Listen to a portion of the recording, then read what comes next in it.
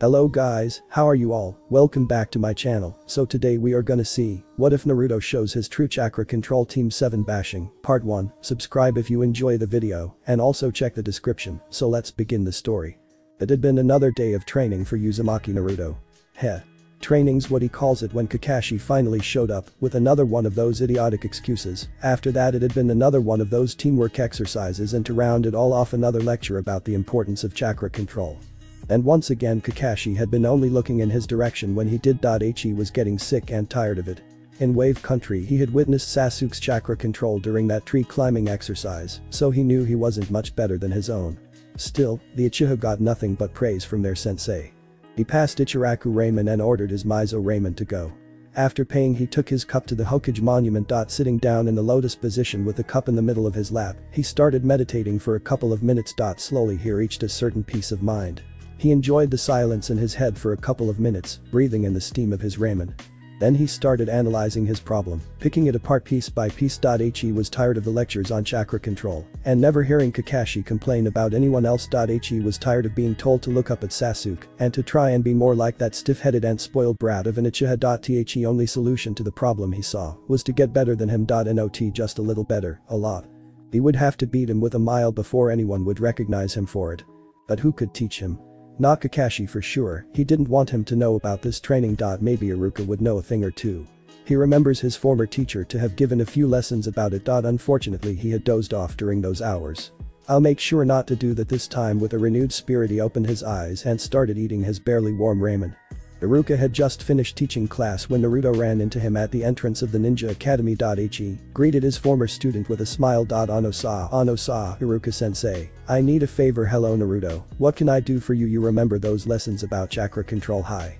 What about it? Well, I decided to start taking that seriously, but the blonde Jonin scratched the back of his head. I forgot the technique you taught us to practice it. The elder laughed a little as Naruto finished his sentence. Haha. Guess I should have woken you before I started to practice it.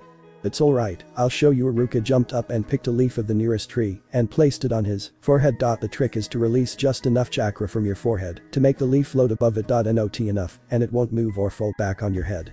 Too much and it will shoot of your head, and you won't be able to control it. As Iruka finished his explanation he concentrated and made the leaf float a few inches above his head. Now you try it. He picked the leaf out of the air and handed it to Naruto. Naruto pushed his head protector a little more up his head and placed the leaf on his forehead. He concentrated his chakra to his forehead, and when he released it the leaf shot up like a rocket. After about a yard the wind picked it up. Iruka snatched it and handed it back to Naruto. Just as I thought. You obviously use way too much chakra. That's okay, just keep practicing. I'm sorry, but I've got some tests to correct.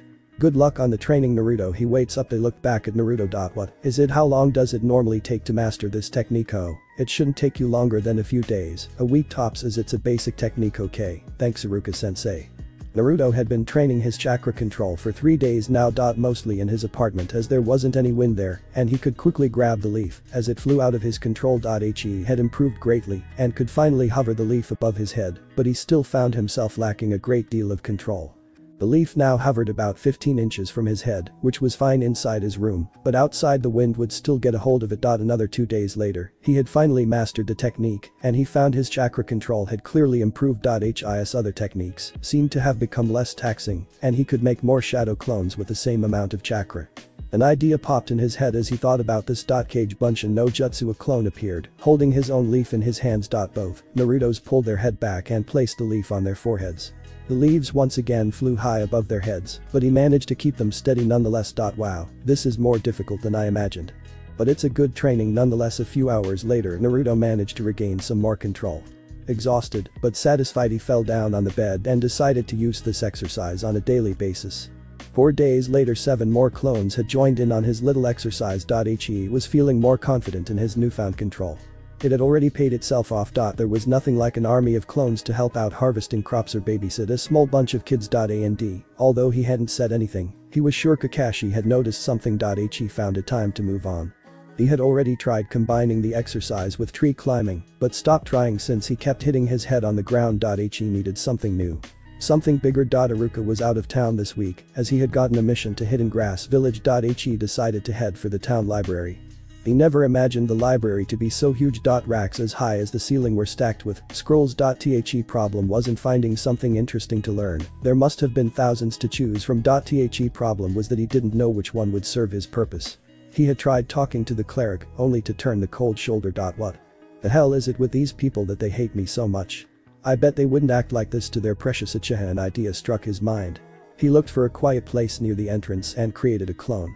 The clone immediately performed a henge, and before Naruto now stood the Uchiha he had grown to despise so much.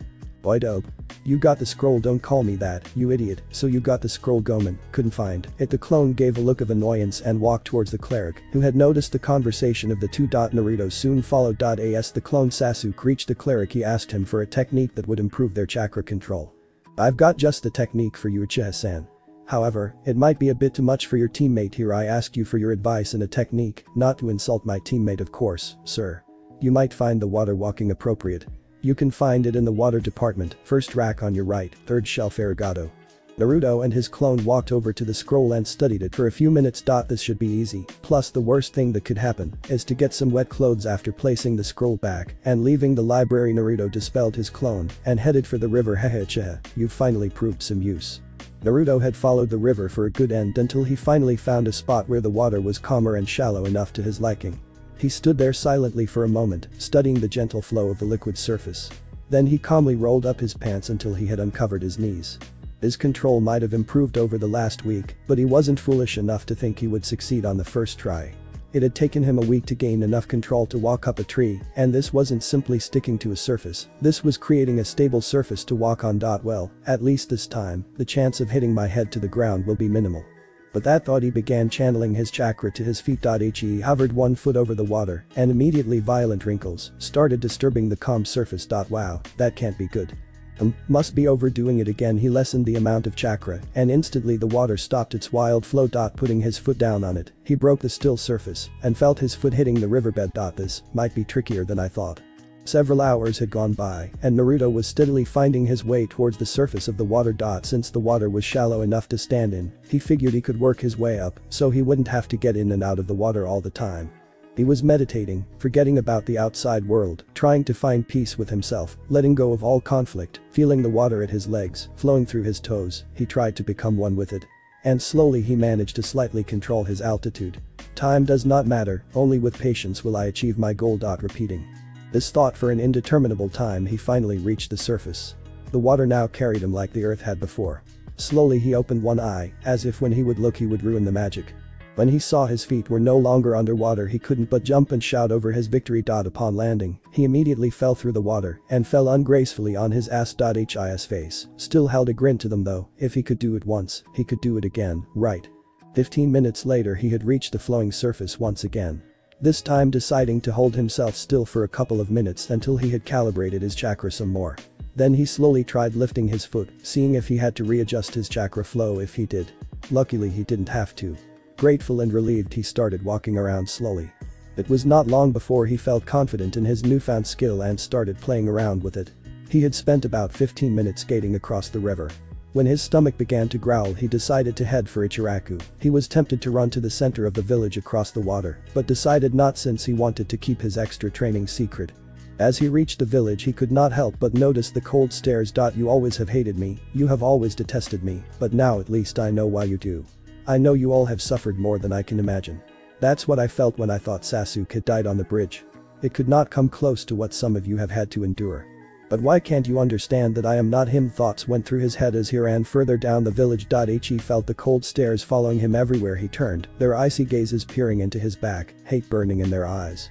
He had learned to cope with them, but he still wished that for just once he could walk around without all the hate pointed towards him.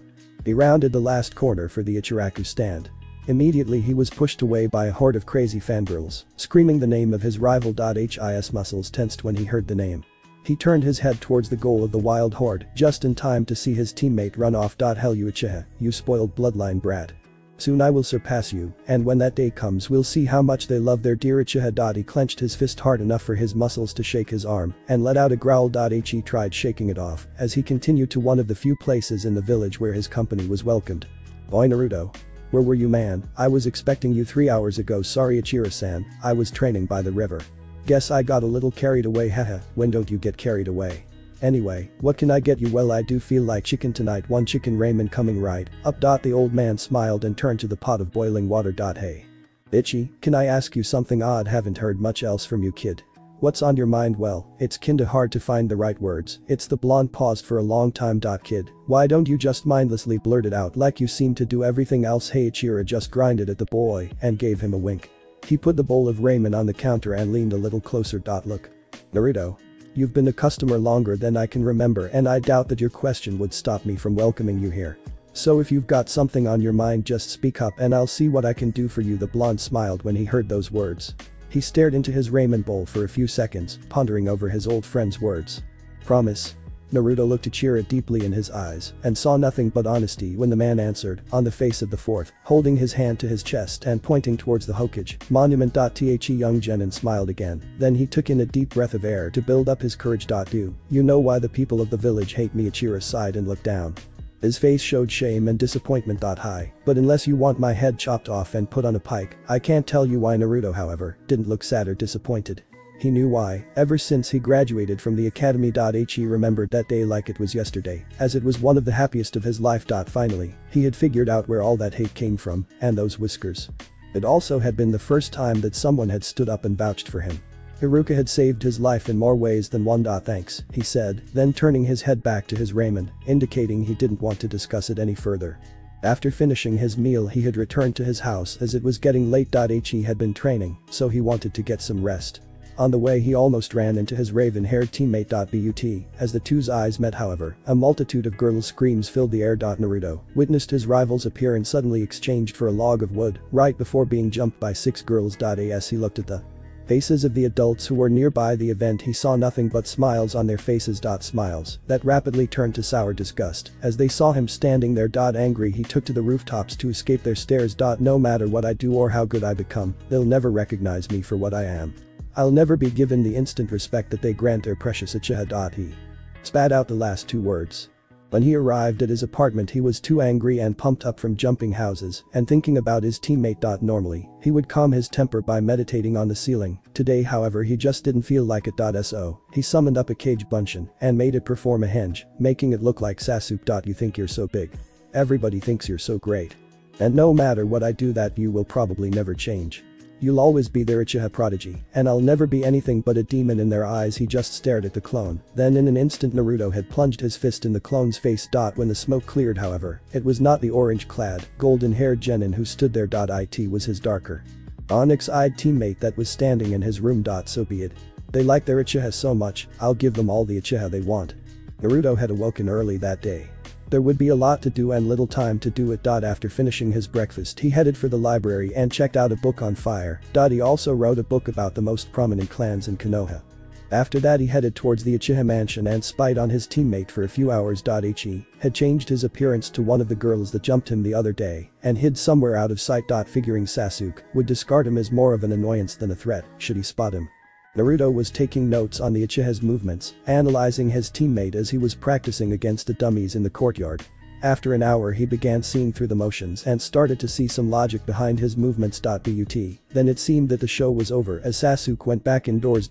He looked at his watch and noticed he had to leave as training would start soon anyway.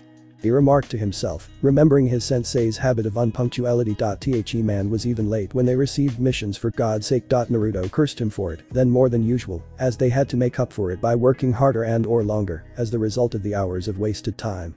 Ah well, at least nobody will ever trick me into not eating breakfast. Again, he came out of his hiding place and started reading up on some of the fire. As he flipped through the pages, he noticed that the techniques depended little on precise chakra control. He cursed himself that he had never started learning them sooner. They seemed rather basic, and a lot of them weren't nearly as complicated as he had thought them to be. Before arriving at the bridge, he put the book back in his backpack. Sakura and Sasuke had already arrived at the bridge and were standing in their usual positions. For Sakura, that position is in a 5-yard radius near Sasuke, desperately trying to make some way of conversation. Naruto casually greeted them and took a seat on the railing. He plugged in his left earphone and put on some music. Over the last few weeks, Naruto had grown extremely quiet during these waiting periods compared to his usual loud self. Both his teammates found themselves happy with this change of behavior. Sakura was especially pleased with this change of events, as she was tired of being asked out by the loud blonde.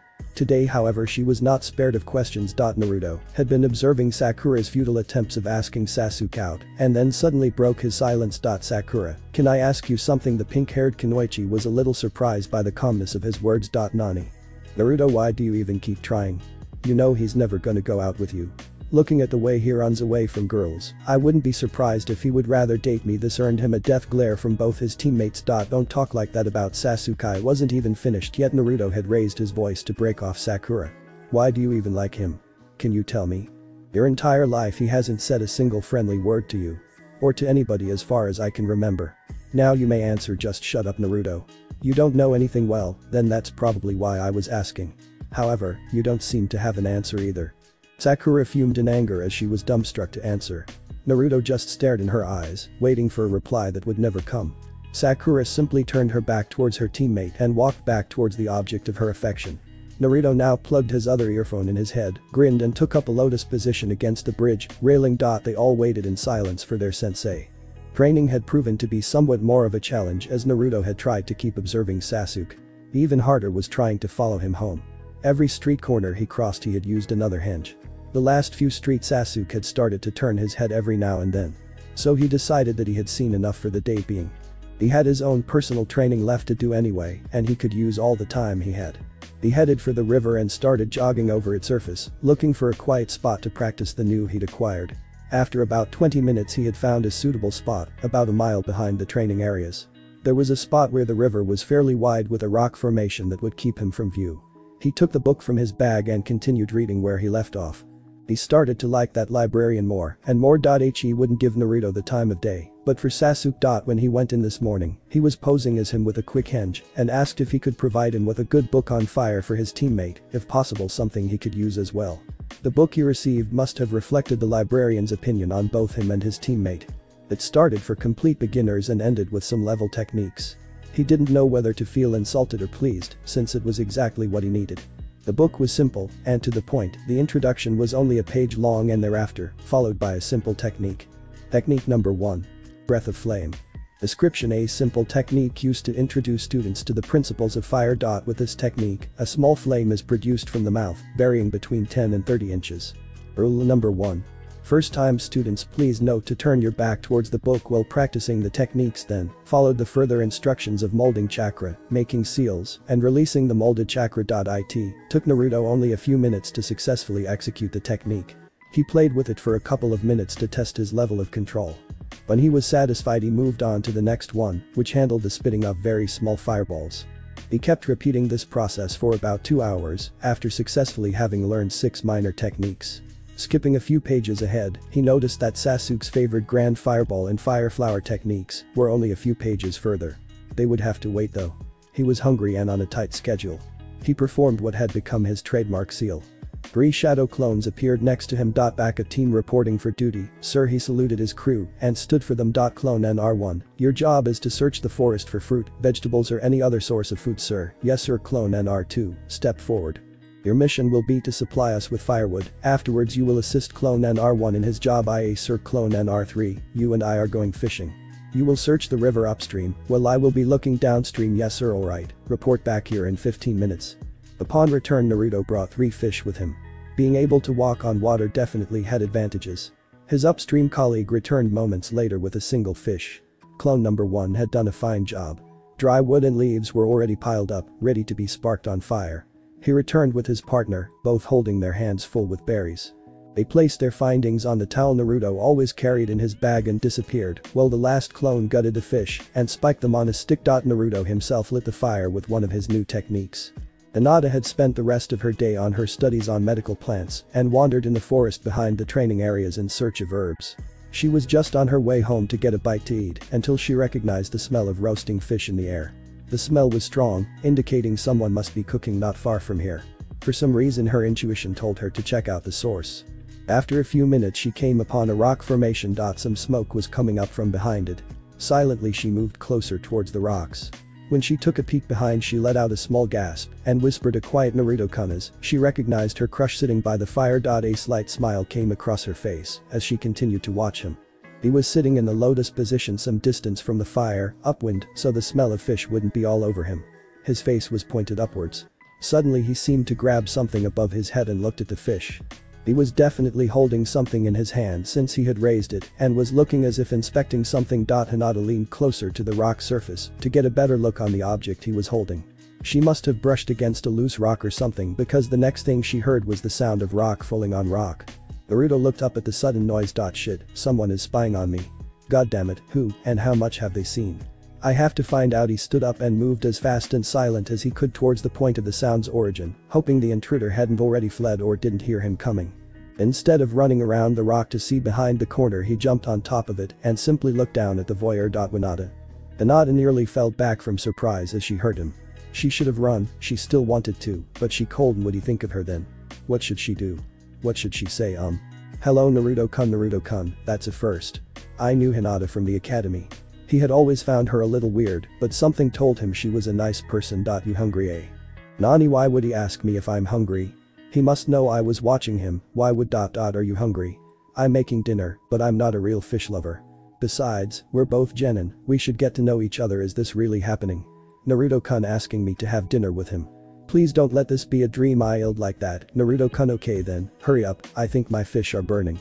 They weren't. Phew, they're okay. For a minute they got me worried there. He picked up 2 of them and placed them a little further from the fire to prevent them from burning and presented the other 2 to his unexpected guest. Hinata took the smaller one and gave out a slight arigato. Both sat down near the fire and started eating. So Hinata, what were you doing out here? I was gathering medical herbs in the forest. You seem to have wandered off quite a bit. There's not much growing here. He let his eyes wander over the open place covered by nothing but stones that ran right into the river. At one time the river must have reached this height. Hinata blushed and bowed down her face, looking down at the ground. Oh no, I was on my way home until I smelled roasted fish. Naruto scratched the back of his head in a gesture of embarrassment. Yeah well, I guess that was a dead giveaway, he said laughing. A gentle smile graced Hinata's face. Were you training here, Naruto-kun? Kinda, but it's okay. I enjoy the company. Arigato. How's your fish? It's good, glad you like it.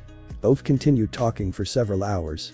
It was rare that Naruto had someone to talk to, so when he did he tried making the conversation last as long as he could. Say Hinata, do you like ramen? I guess so, yes great. We could have dinner sometime at Ichiraku's. If you don't mind. Of course I don't mind. I would really like that. Alright, it's a deal. Tomorrow at 7. Okay with you? It had started getting dark and the fire had long gone out. It's getting late now though. What say I walk you home? Okay Naruto-kun. Both packed up their bags and together they walked through the forest leading to the training areas. When they reached the city streets, night had already covered Konoha in its blanket of stars and darkness. Hinata was happy that her face was covered by shadows. The only light falling on them was that of the moon and the lights inside the houses, penetrating through the curtains. She had been blushing for quite some time now, as the side-by-side walk to her home was like a fantasy of hers. Her crush was walking her home, making sure she would be safe from harm. She was disappointed as they arrived at her home. It was the end of a beautiful dream. This is where I live. Arigato for walking me home, Naruto-kun. You're welcome.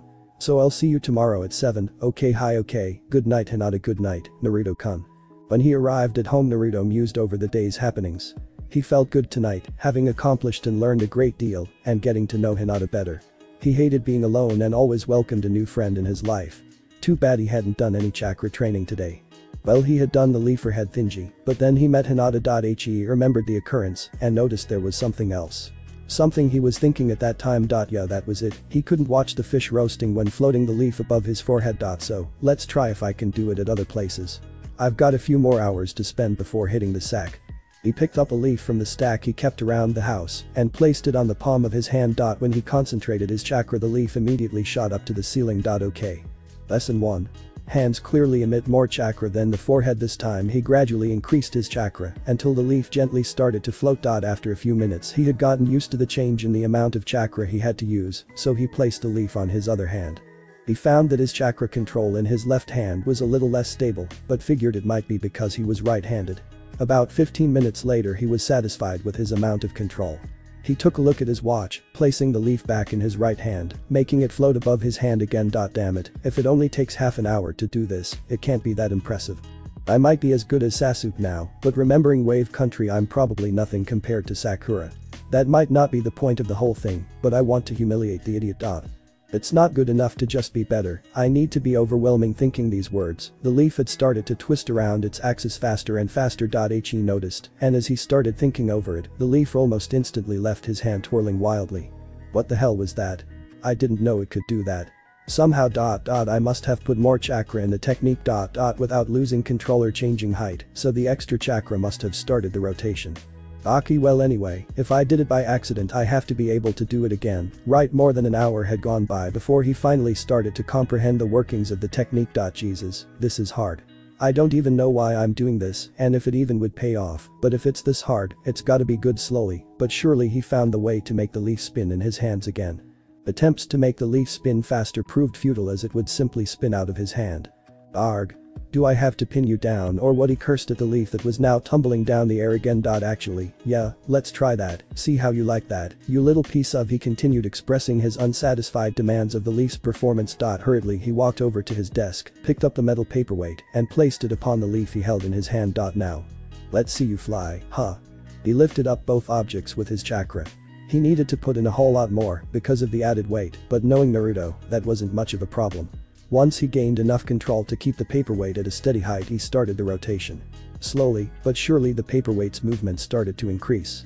When it came to the point where the leaf would get out of control because of wind friction, it stayed steadily rotating in his hand. Yeah, you ain't so hot now, are you? He continued spinning the weight above his hand, furiously trying to keep increasing the speed of rotation. But after reaching a certain speed the weight seemed to spin out of control and went flying through the room. It crashed into the wall, making a dent in the stone, as well as the metal surface of the weight. Hell. I thought I had something there. Ah well, back to the drawing board I guess. Where's the leaf? He looked around for a few seconds. He didn't see it fall anywhere or fly off in his usual manner. Where did the damn thing go? Ah well, better pick up the paperweight, it'll probably just hurt my foot against it in the morning otherwise. When his fingers reached the bottom though, he quickly pulled back. Sheed. Hot. He ran for the faucet and turned on the cold water. Man, what the hell made that thing so hot? It was levitating 3 inches above my hand, it should be room temperature. He went back to the weight, picking it up with a wet towel. Inspecting the underneath only made things more strange. Again, there was no trace to the whereabouts of the missing leaf, but the underneath of the weight looked as if it had been polished on a piece of sandpaper. A spiraling pattern was visible on the place he concentrated his chakra. What the hell? Tonight's only getting stranger and stranger. Maybe I should call it a night before things get out of hand. It's late anyway and I've got training tomorrow. I'll figure out what's caused this. Then he put the paperweight on the kitchen sink to let it cool off and placed a kunai on his papers to keep them from drifting around. Then he hit the sack. At 7 Naruto got out of bed, fixed himself a quick breakfast, and headed off to Sasuke's house. Again. He had brought a notebook with him this time. Once more he found his teammate training in the Uchiha courtyard, while Naruto hid himself somewhere out of sight in the form of one of the raven-haired boy's fangirls. His disgust for his teammate only grew as he observed his actions, taking notes and making sketches of his movements. What's so special about you, Uchiha? It's not enough that you were left a mansion fit for a clan, a bloodline technique that allows you to use others' jutsus as if they are yours, and the love and respect of the entire village, but you have to take them all for granted. More scribbling followed as the onyx-eyed boy launched a combination of kicks, punches and elbows against the training dummies. How do you come up with those techniques? There's no one to train you. I don't think there's even anyone in the village who uses your style. So where do you get those fancy moves? Once again Sasuke left the courtyard.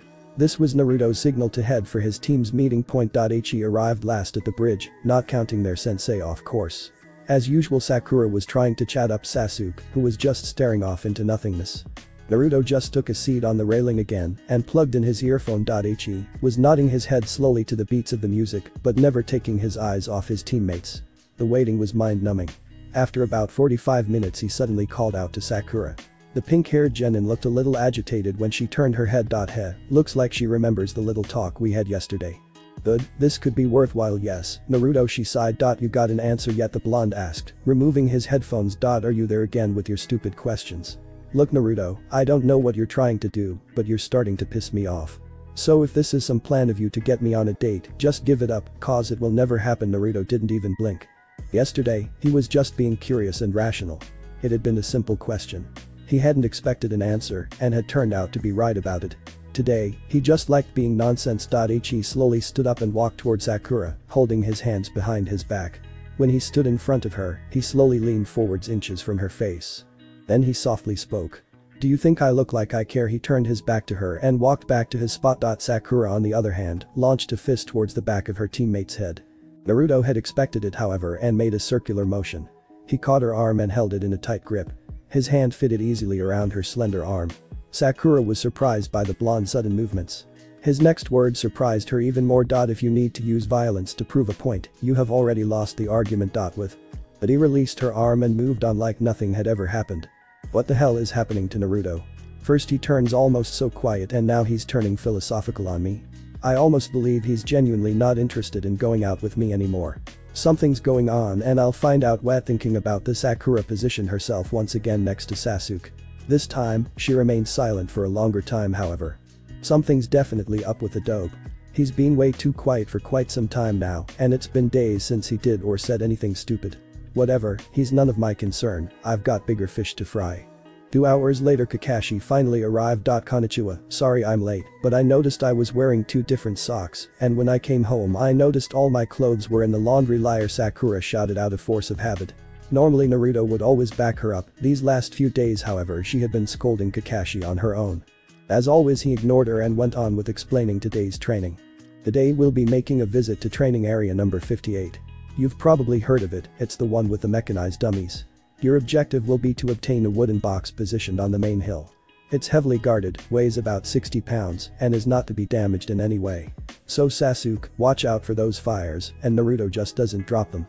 You've got till 5 to obtain the box by any means, and deliver it to the following address. With it the silver-haired disappeared in a puff of smoke.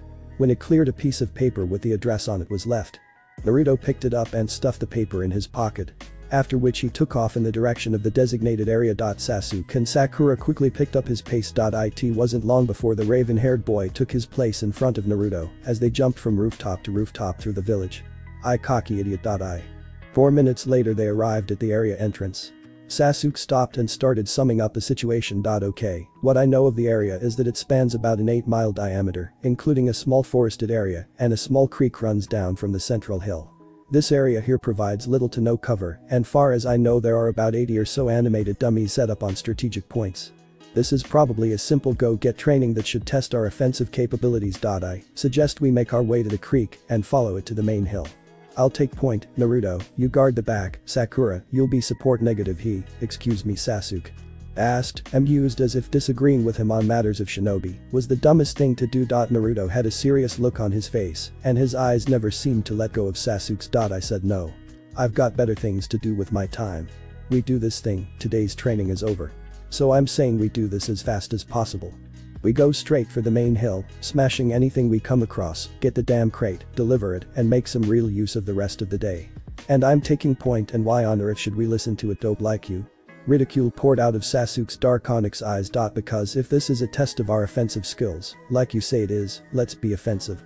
That is, unless you're afraid of a little combat. Or do you think you won't be able to keep up with me? A foxy grin appeared on the blonde's face. Don't make me hurt you, Dobe. Sasuke tightened his fists. Feeling threatened, Uchiha. Scared of a challenge? If that's what it takes to shut you up, bring it. Fine.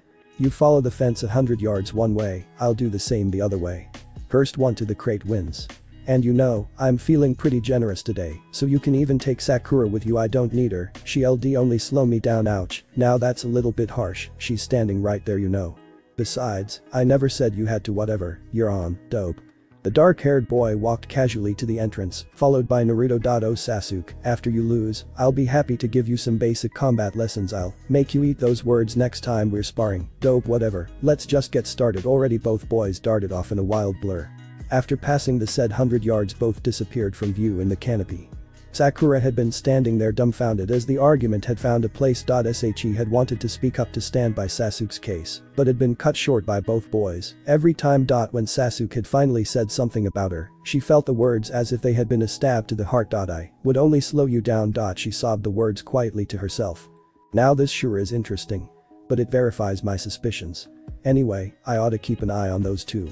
Should do something about her as well though. In another puff of smoke, Kakashi appeared in front of the pink-haired Jonin, startling her and making her lose balance. Ungracefully, Sakura fell on her bottom, looking up to the tall silver-haired A. Sakura, why aren't you training with your teammates? He said. Every word was an effort to her throat. He said, I would only slow him down. Sasu, he's right. The words were cold. But that shouldn't stop you from training. As a matter of fact, it should encourage you. The Jonin's face turned into one of understanding and sympathy. He knelt down to her level. Sakura, let's face it, your taijutsu is the weakest of the team, and your stamina and chakra levels are barely acceptable for a genin. You try to make up for it by this perfect chakra control of yours, but you have been seriously neglecting your stamina, bringing you to this situation. Kakashi offered his hand to the young girl. When she reached for it, he helped her on her feet again. So we'll have to work on that.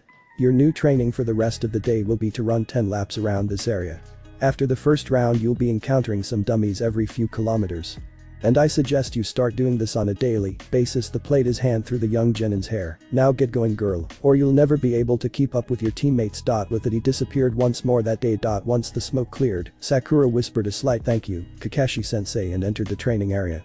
Sasuke encountered his first opponents less than 2 minutes after he had vanished into the trees. 5 dummies jumped in view, seemingly coming from nowhere. Never slowing his pace, he ran towards them and took out the one on the right by faking a straightforward jumping kick and making a roundhouse at the last second. The dummy's head got crushed on impact with his left foot. Immediately afterwards, he jumped high up and threw 3 shuriken at 3 other dummies. They seemed to have no effect on the wooden dolls as they just stayed stuck in their body parts. Seeing that the dummies kept moving, he started forming seals in midair.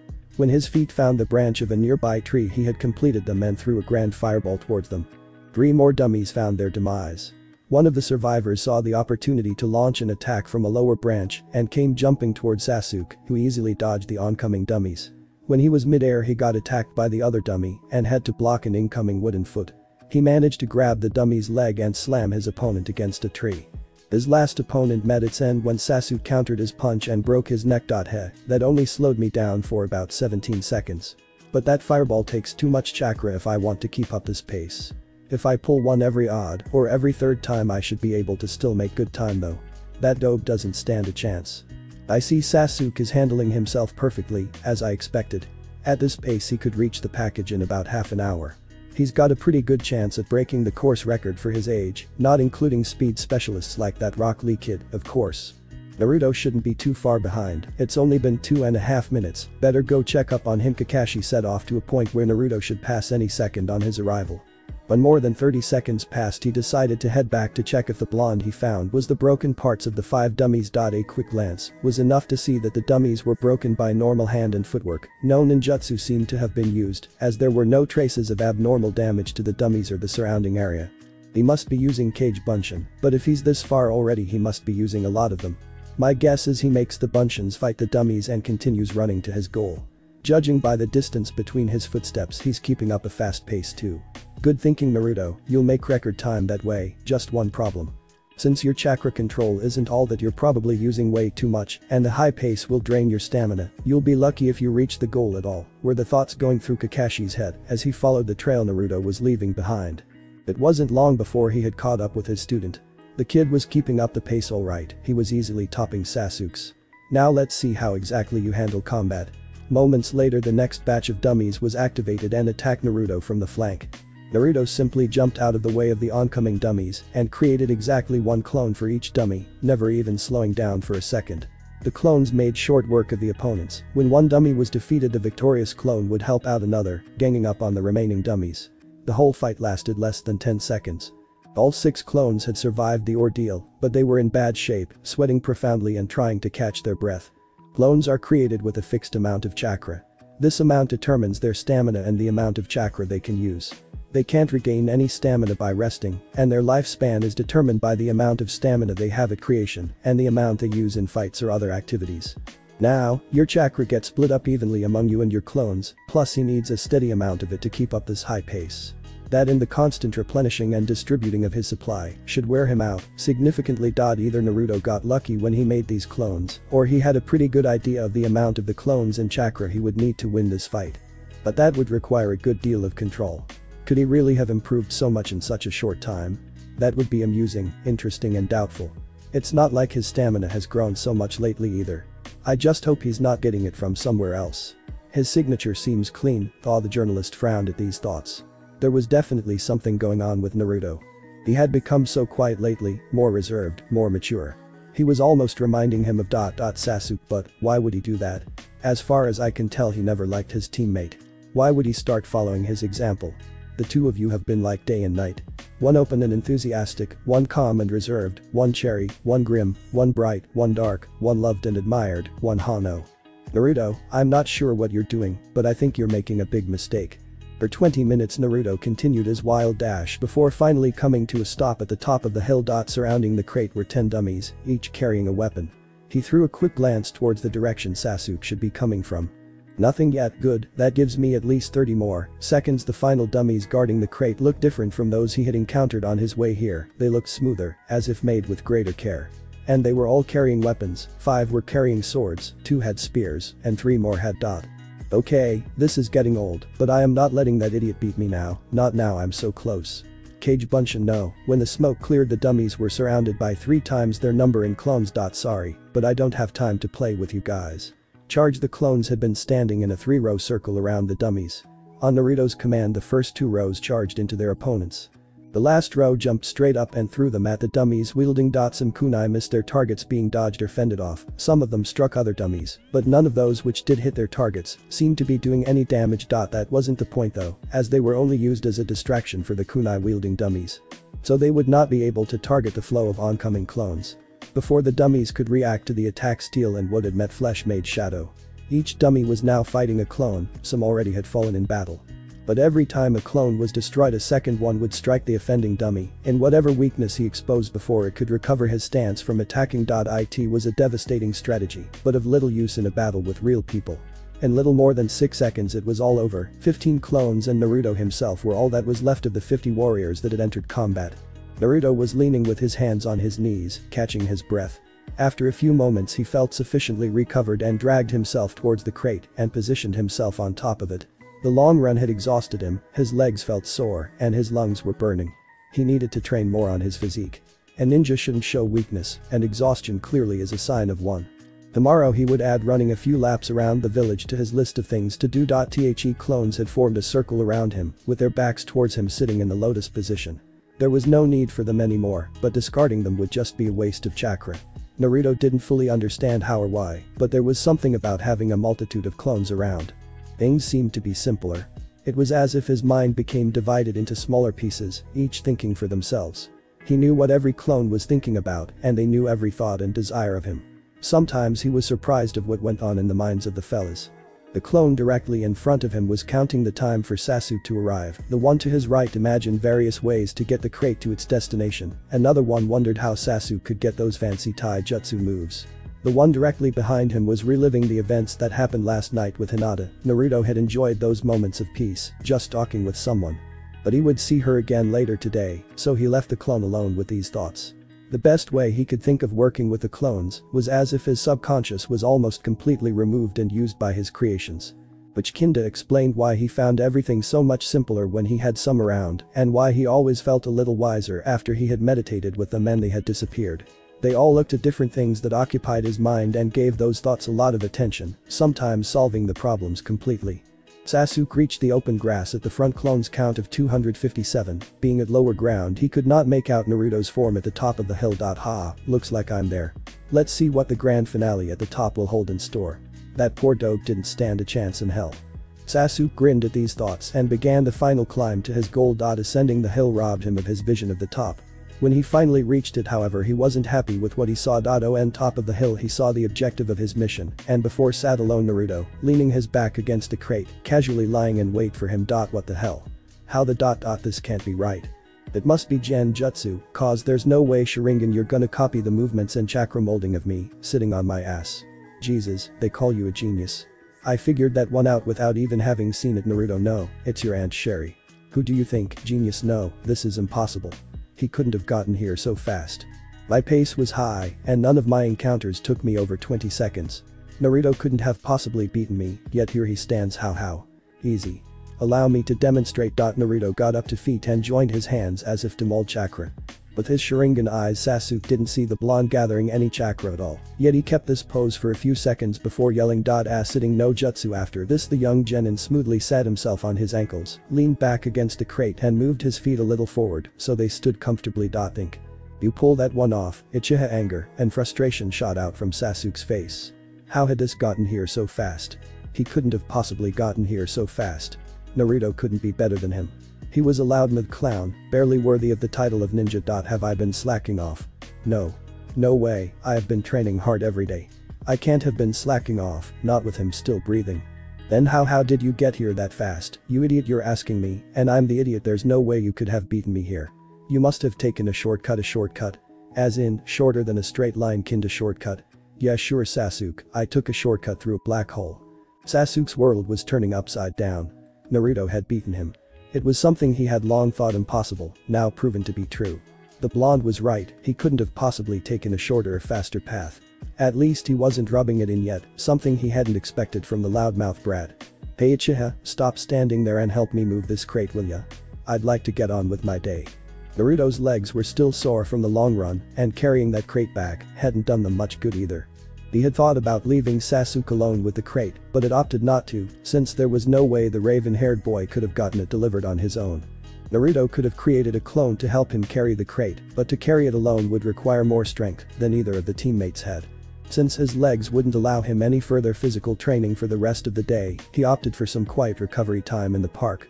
He took a seat on a bench and opened the book on prominent clans in Konoha that he had borrowed from the library. The book covered 3 clans. The Hyuga, the Uchiha and the Aburam. Hinata is part of one of Konoha's most powerful clans. They'd have never imagined her as royalty. The first part handled the Hyuga, starting with the history of the clan, since the founding of Konoha Village. It wasn't the most thrilling piece of lecture for Naruto, but it would be a necessity to fulfill his plan. Besides, if he were to become Hokage, he would have to know more about the inner workings of the village. So far he had only read about the first 50 years of Konoha history, and already there seemed to be a complicated net of politics and diplomacy among the clans. Thereby came that at that time the great ninja war waged across the land, which didn't make things simpler. He had learned about the war in the academy, but never had the lessons been as intricate as the book described. 50 pages later Naruto desperately needed a break. He had expected somewhat lighter literature. He put the book away in his bag, stretched his legs for the 3rd time that day, and strolled to the river. As he watched the flow of the river he noticed little whirlpools here and there. He wandered over for a closer look at the phenomenon. He sat himself near the edge of the river and let his mind wander. How would my chakra look if I stepped on one of those? With a small one like this, I'll probably just flatten it out, but let's say I stood on top of a really strong one. Would it twist and turn my chakra? In his mind he imagined his chakra taking the form of a little whirlpool, twisting and turning around itself. That's it. That's exactly what I've been doing all this time. He replayed the events of the night before in his head, imagining the twisting whirlpool of chakra in his hands. No, that's not quite right. It didn't add up. I was releasing chakra from the entire palm of my hand, so the base should be pretty big, and the circular damage to my paperweight was a little smaller. So it would kinda look the other way around. But not entirely pointy at the top. Imagine I would have made it completely cone-shaped, I would have probably completely drilled through it. Hey, now that would be cool. If I could develop that technique, it would be as if I'd be punching people with a drill instead of just my fists. With renewed enthusiasm he stood up and wanted to run over to the forest to try out his theory on the trees, but then his legs cramped up again. Oh wow man, I really have to start working on those fast long distance runs. It was 7:03, and Hinata had been waiting at Ichiraku for the last 6 minutes. She was sitting quietly in the corner of the stand, waiting in her shell, already almost completely forgotten in the old man's mind. I hope he hasn't forgotten about me. Please don't let him forget me. No, he's probably just a little late. I shouldn't have come here so early. I only make myself more nervous if I show up early. Naruto wouldn't just forget about me. He would never break his word like that. It's only a few past 7, I'm sure he'll show up any time now. But what if he doesn't? Boy, Hinata the timid pupil startled as the blonde boy made an enthusiastic appearance. Hi, Naruto, sorry I'm a little late. Overdid myself a little at training today, I hope I haven't kept you waiting too long. No, it's okay, I was a little early. Oh. I trust Ichira-sen has treated you well then. Who what? You're kidding right? Hey Ichira, don't tell me you have been ignoring my guest all the time she's been waiting. The old man turned around with a dull face, instantly forming to a smile when he recognized his most loyal customer. Oi Naruto. Gomen, I didn't know she was waiting for you. Ichira stepped over to the side where both youngsters were sitting and made a slight bow to the young girl. Ichira. Kumara, at your service.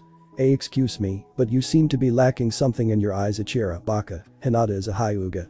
They are the most respected clan in Konoha, and they all have eyes like that. Oh, I get it. Too respected to eat a lowly little raiment stand. My apologies, Miss Hyuga-sama. Now may I be so kind as to take your order please? Ah, I'd like some miso ramen, please. Very well miss, I'll start right on it. Hey, what about me? What, you're still here? You better behave, little commoner, I am having a well-respected client right now.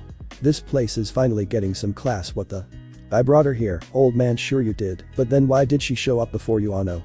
Don't make me come over there, old timer. Don't make me spike your ramen with wasabi again. Slick Ano, I oughta beat you up with your own spoon of cheer, and I should put these chopsticks in a dark, warm and very uncomfortable place. Naruto, you still haven't fixed a light in the restroom. I always forget to buy a bulb when I'm in the store. I think I might still have one laying around at home. I'll bring it over later tonight. Thanks kid. Now what will you have? Beef ramen, please. Sure, fix you right up. The old man winked at Hinata and turned around again to his kettle.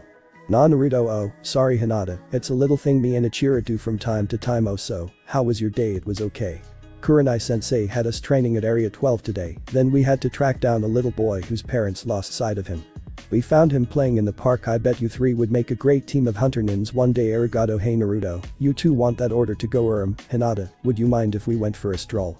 If I sit around too much, my legs be sore again. I don't mind, Naruto. To go will be fine. Ichiro, okay, here you go. I'll put yours on your tab, Miss Hinata's will be on the house. Hey, why is mine never on the house? Does it matter? You would have been paying for hers anyway, right? Right, good, now bon appetit. See you later kid, and be sure to visit anytime. Miss Hyuga-sama. Arigato, Kumara-san. The two young genin left the ramen stand.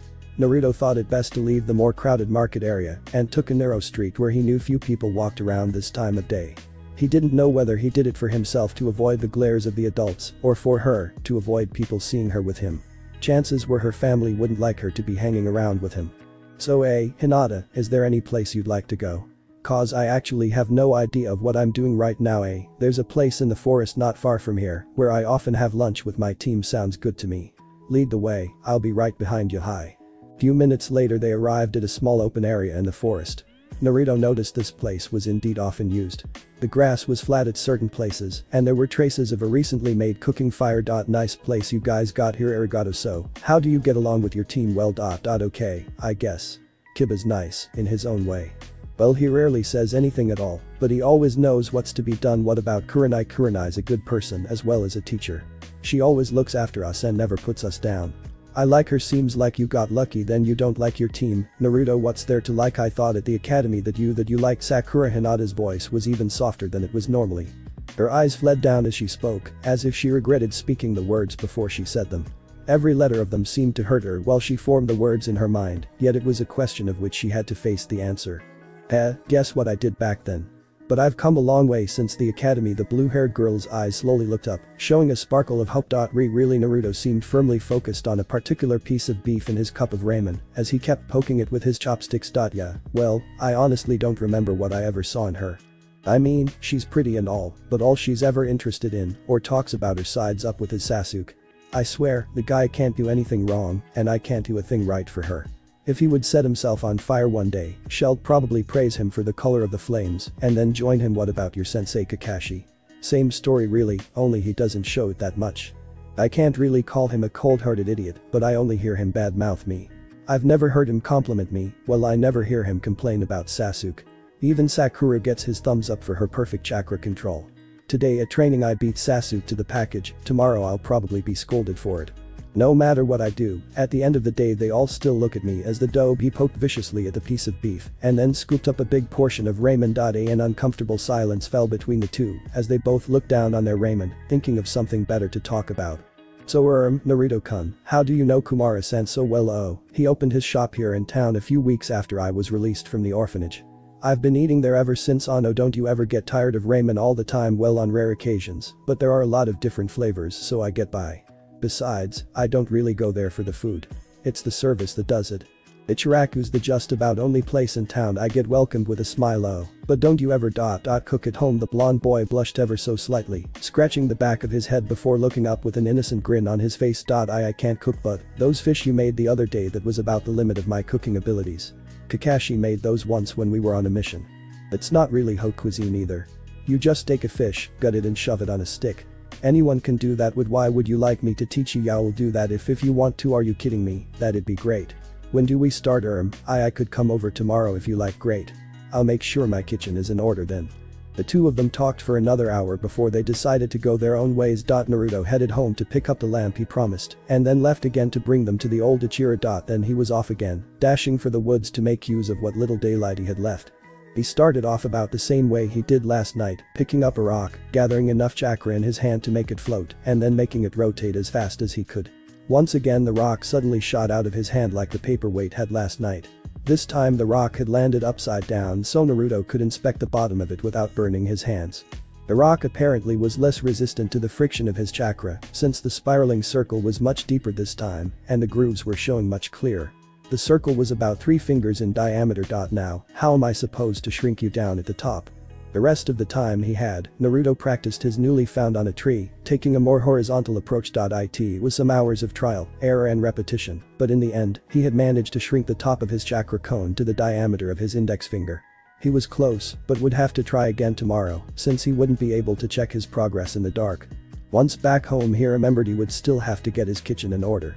He pulled open the cupboard and took out the pots and pans that had come with the house. It had been 6 years since he last looked at them, and over the course of time, they had done nothing but gather dust, grease and all those other unidentifiable things that objects seemed to cover themselves with after a while. He dreaded the sight of them as he put them all on the sink. It would take at least the best part of an hour to get them all in a presentable state. "Man, I don't have time for this. I barely got any training done today, and I have to get up early tomorrow." Without a second thought he created a clone and put him to work, while Naruto himself went off to his study. He read up on the next 5 fires in the book, familiarizing himself with the seals and the molding of chakra. After about half an hour, he felt confident he would be able to successfully execute all 5 of them tomorrow. As far as ninjutsu went, he was fairly sure he was nearing Sasuke's level, but his problem lay in the field of Tai. But where does that nonsense get his moves? I've never seen that style anywhere else, so it must be self-taught. Still it's way too evolved to be his own, so it must be a house style. Then there must be records of it somewhere. The clan's been around for over 150 years, so someone must have at least tried to take over or find a response to the Uchiha style. Then again, we are talking about a clan of copycats. One day I'll get to the bottom of this. For now I'll just stick to analyzing his moves, maybe later I'll take my chance in the library or go have a look at his place.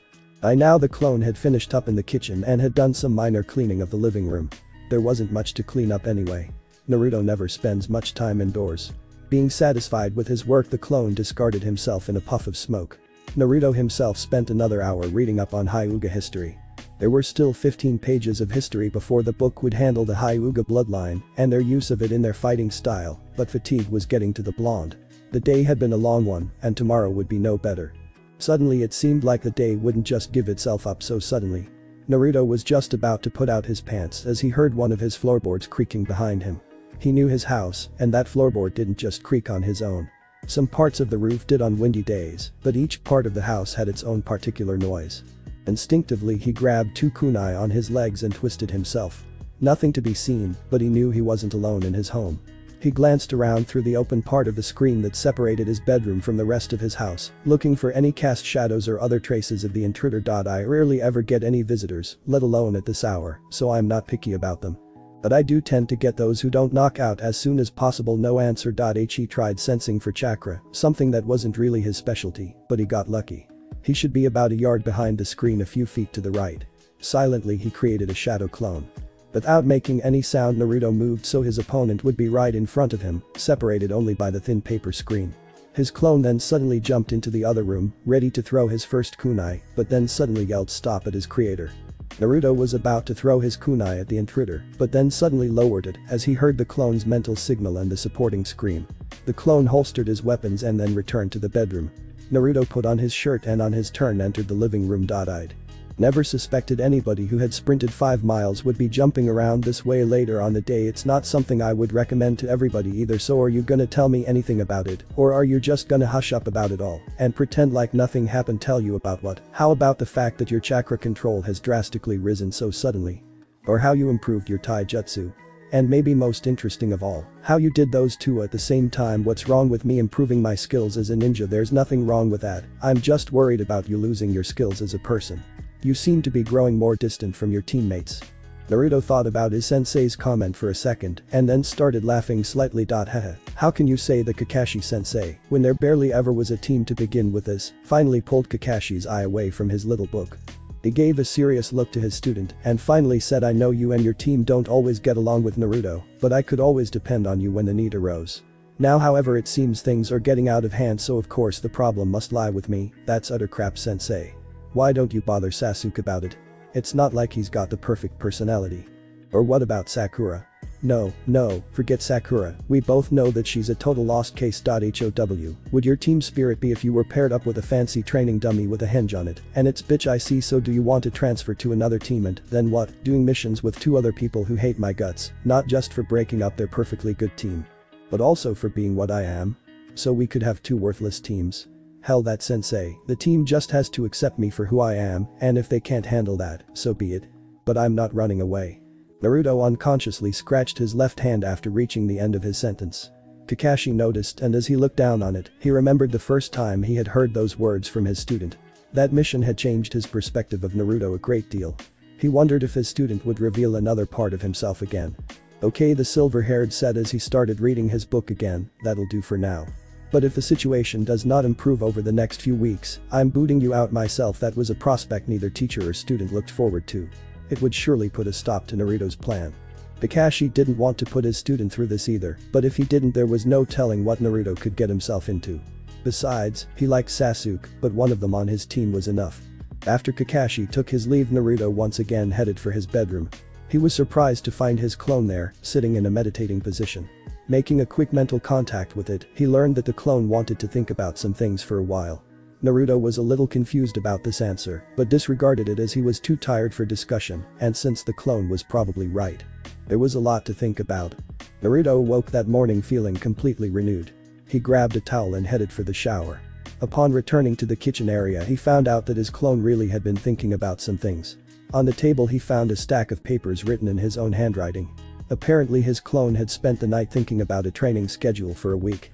Just about everything was taken into account: endurance training, improving chakra control, observing Sasuke's taijutsu training, studying theory while waiting for Kakashi, training with his team, practice, taijutsu training and recreational time. The training would be extensive, taking optimal use of all the time of the week. He was going through some of the details of the training as suddenly his watch started beeping. Apparently the clone had taken the liberty of programming his alarm. He quickly looked back at the schedule and saw that he should start training already.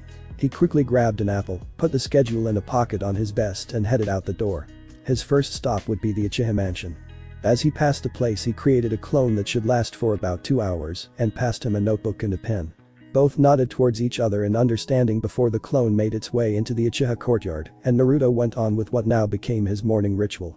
It was still 7 in the morning, but already the village was fully awakened. The blonde ran further towards the most nearby gate that would lead out of the village. From that point we followed the village walls clockwise until he came to the river that flowed partly around Konoha. Naruto's morning jog suddenly took another turn as he leaped for the water, and he continued running across it. The river followed the village up to the south gate and then continued streaming further away into the country. It took Naruto nearly an hour before he reached it, which meant he had almost an entire hour left before he had to show up at the bridge to meet with the rest of his team. As he arrived back home, he put his clothes in the machine after taking out the papers and took another shower. After he put his clothes in the dryer he finally had a real breakfast and then took off again. On the way to the meeting point he passed the Uchiha's house again and quickly entered the courtyard where he picked up the clone's notes, leaving the rest of the notebook and the pen where they were, to be used again the next morning. As he neared the meeting spot he looked for a nice location to spend the next few hours reading. Once found he created another clone which he sent to the bridge. Maybe at some time in the future he would start doing some reading with his team, but there was no reason for them to know about this particular literature. Besides, the sooner he would finish this book, the sooner that problem solution would probably arise. So much about him had changed in a matter of weeks, so even Naruto himself had any idea of what he would be doing in the next one. His clone arrived at the bridge and was greeted with Sasuke's complete ignoring of his existence, and surprisingly by an accusation of Sakura. You're late. I am. The clone looked down to his watch. Wow, I sure am. By 2 whole minutes. By God. How could I? Please forgive my tardiness, Miss Haruno, and Sakura's only reply was the dirty look she threw at him. The clone just walked past her and sat himself in the lotus position in wait for Kakashi's arrival. Naruto himself however wasn't in the most zen state of mind. Last night he had read that what he had heard to be true as he had read the beginning of the arrogant Uchiha clan. Now he was finally finding out about the complete powers of the Hyuga bloodline. Their 360 degrees of vision, the ability to see through solid objects, to see one's opponent's chakra stream and more. And the Uchiha descended from this clan. He knew the Sharingan could be used to predict someone's movements in battle, to copy jutsus of nearly any kind and to see through, but now he had read about the Hyuga, he wondered if there was more. He hated those eyes. He hated them. He hated them and the skull that carried them, he hated them and the blood that ran through them. He hated the Uchiha. He resisted the urge to rip the book to shreds and slowly put it down. He needed to calm down. Only half an hour had passed, so that should still give him plenty of time. Time that could be made use of, instead of being totally wasted, waiting on some bridge, being around some total hellwat piece of sh. Calm down Naruto, you're trying to calm down. The orange-clad Jonin gently leaned backwards against the tree. Closing his eyes, he reached for the 3 leaves he had picked earlier and calmly let them float on his forehead and his hands. As the 2 in his hand slowly started turning, Naruto let his mind flow freely. It wasn't long before Naruto had once again found his peace. He stopped the rotation on his right hand and dropped the leaf on the grass, then he picked the one above his forehead out of the air and did the same. He continued spinning the leaf in his left hand as he was reading the book with a content look on his face. On the bridge, however, things suddenly started to get more complicated. Nah, Naruto the silent clone turned his head towards the young kunoichi as he opened his eyes. He had hoped to be able to spend the greater part of his time meditating. 2 hours was a long time for any clone. Yes, what's up with you lately? The clone broke eye contact and started staring in a different direction. What do you care? I just want to know if you're okay. Sakura said. Well, she on her turn lowered her head. I'm fine then. Why are you acting so different lately? What's wrong with the way I act? It's just not like you. Well, since you weren't happy with the old me, that shouldn't be much of problem, right? But I liked him better than this one. Yeah, I'm sure having a clumsy, loudmouth baka who nearly always acts on impulse can be amusing at times. I didn't mean you were, then you shouldn't have kept saying it. It's simple, Haruno, all the time you've been telling me to be more like him. As he threw a glance at his other teammate. Well, I assure you that in a few weeks you won't be able to tell the difference. Sasuke never was one to get involved in others' discussions, but this concerned him. The occurrences of yesterday still going through his mind might have something to do with his edginess. You'll never be able to reach up to my level, dope. You might as well stop trying and save yourself the embarrassment. He had expected a flaming reply from the dope, instead he just slowly adjusted his eyes to his direction and spoke in a quiet diplomatic voice. Hey Uchiha, just for your information, I haven't told anyone about yesterday's occurrence.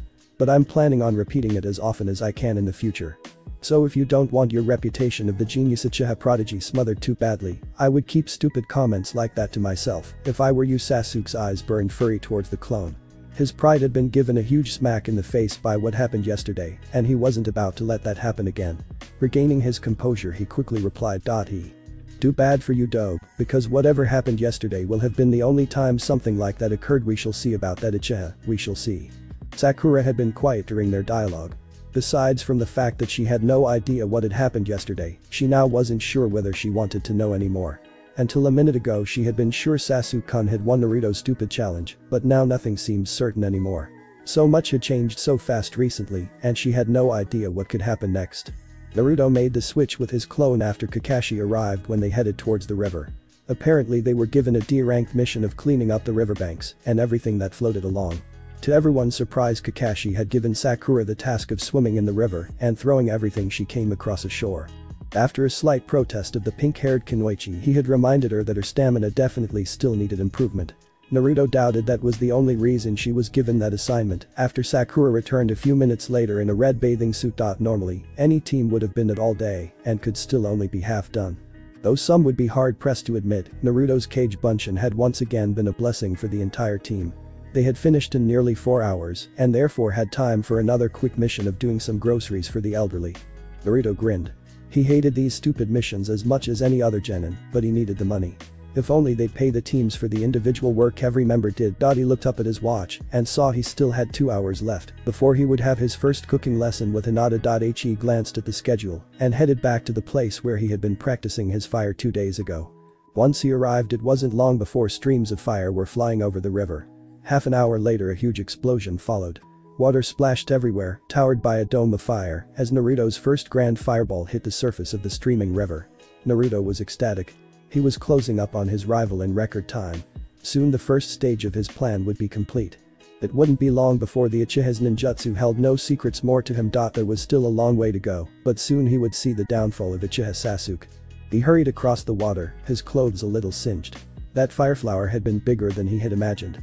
He had been careful not to put too much chakra in the technique, and it had still been nearly 1.5 times the size of what he had seen Sasuke throw at Kakashi during the last time they had spared against their sensei. He definitely had an edge over the idiot considering stamina and chakra reserves. But it wasn't enough. He remembered yesterday's training mission and the effect it had on his legs. No, he definitely needed to work on that. And as he entered the village over the water's surface again, he saw just how to do it. Entering his apartment, he tossed his clothes in the basket and took a shower. He still had 15 minutes before Hinata would come over. Plenty of time, or so he thought. He was just shampooing his hair as he heard a knock on the door. Quickly wrapping a towel around his waist, he opened up and stuck his head through the opening. Hinata. You're early, Naruto-kun.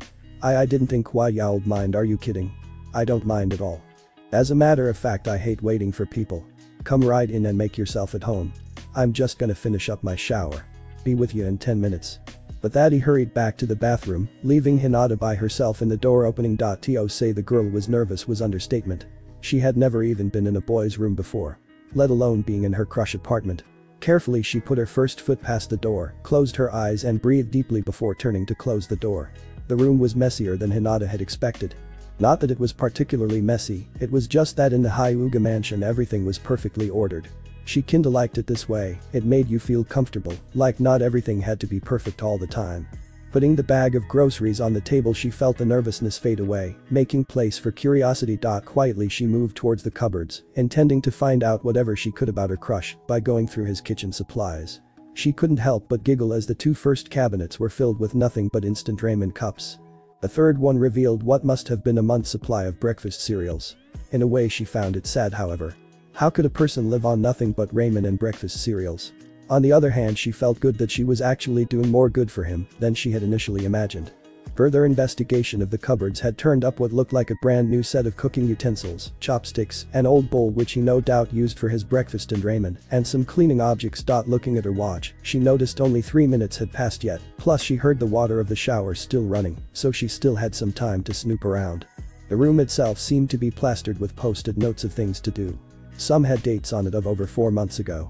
On the table she found a few pieces of paper which consisted of a training schedule and a bunch of side notes concerning it. She noticed it was packed full.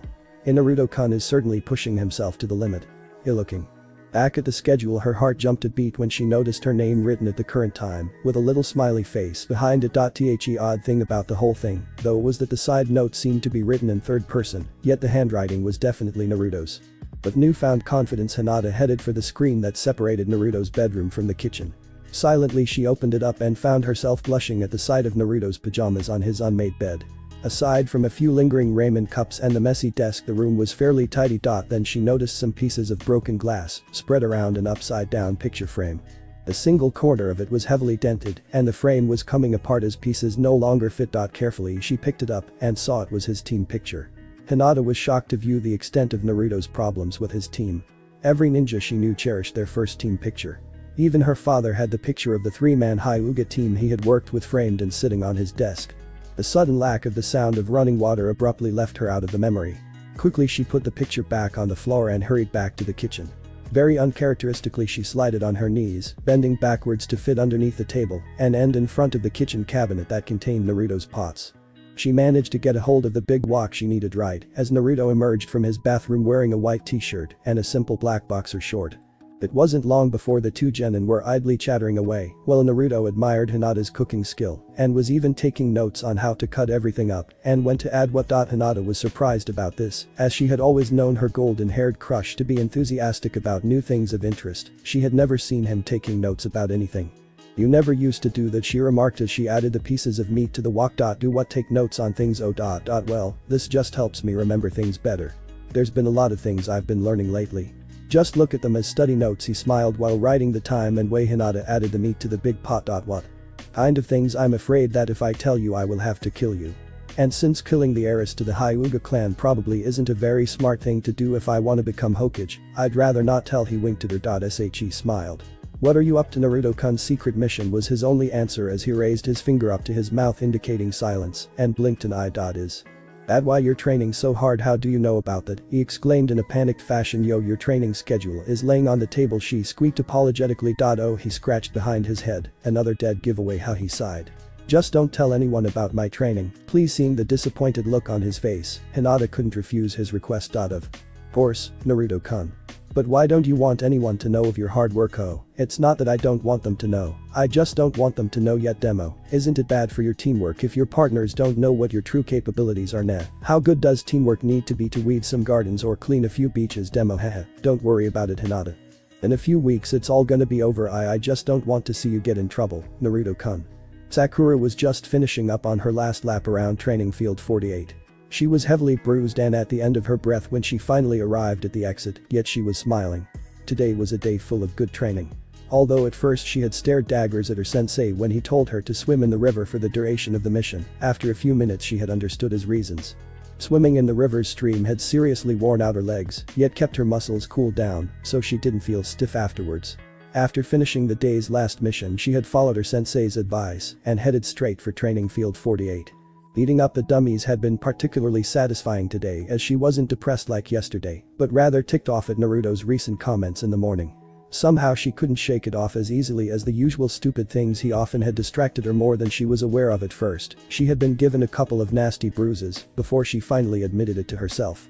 Why can't I answer that damn question about him? I mean, there's gotta be some good reasons I could come up with. Sasuke's definitely the hottest guy in town, he's smart, #1 rookie of the year, and come on, there's gotta be more to it than that. I'm not that shallow. No, I'm not. I just can't come up with it right now. Besides, I'm sure Sasuke likes me. Why am I so sure about that again? Sigh, maybe Naruto's right. I mean, he never talks to me, doesn't smile or looks at me funny. But he's so gorgeous. Sometimes I would just want to rip his clothes of Anaki, enough with the hormones. But what if that's just all there's to it, or if Naruto's just playing with our heads? What was that between him and Sasuke again this morning? I haven't told anyone what happened, but plan to do so again from now on. What happened yesterday will never happen again. Coming from my voice, that could mean anything from them having adventures on that hill yesterday to so Naruto won yesterday. Has he really changed so much?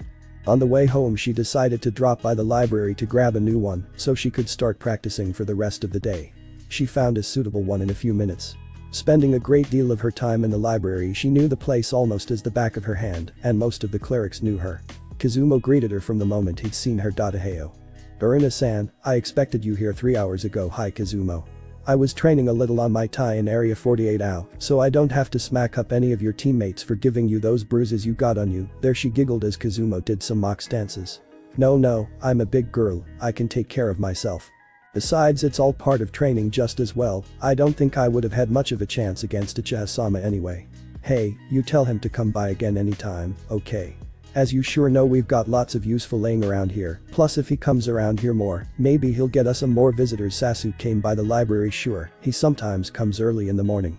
Sometimes that Uzumaki kid comes along. Sasuke and Naruto together at the library. Maybe I was closer with the adventures after all. Yes. Something wrong, Sakura-san? Oh no, nothing. It's just that I gotta go. See you next time, Kazumo. Something's definitely going on here. Sasuke would never hang out with Naruto on his own or for no reason. They're either planning something or Naruto is up to his tricks again.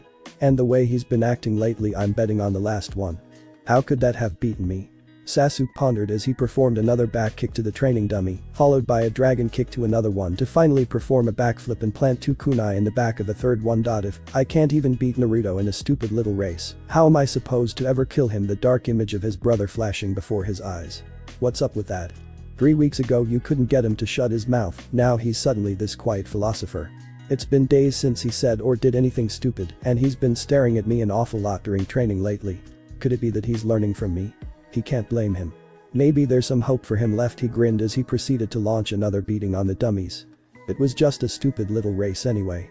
After walking Hinata back to her family's mansion, Naruto dashed back home, determined to use every last bit of his day.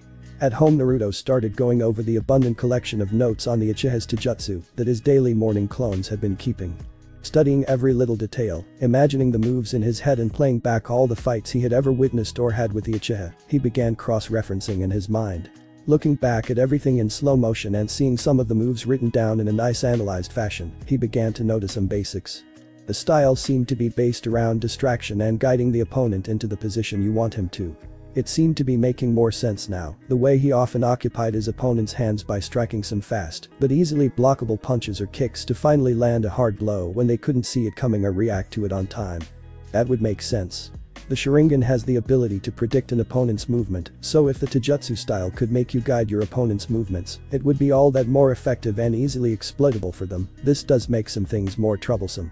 Maybe Naruto should have gone straight to bed after arriving home, since it seemed troublesome things had a knack of appearing in group.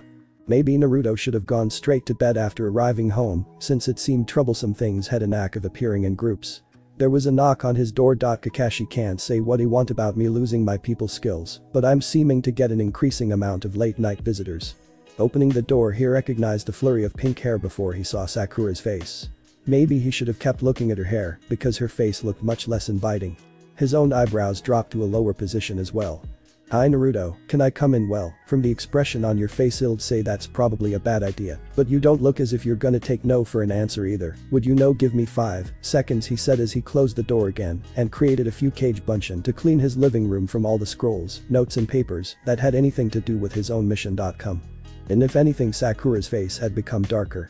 It probably had something to do with having the door shut in her face. What was that all about? Can't a guy clean his place a bit before he receives any guests? It still looks messy in here, she snorted arrogantly. You should have seen it 5 seconds ago. Forgetting the current conversation, Sakura sat down on a chair and leaned back with a grin.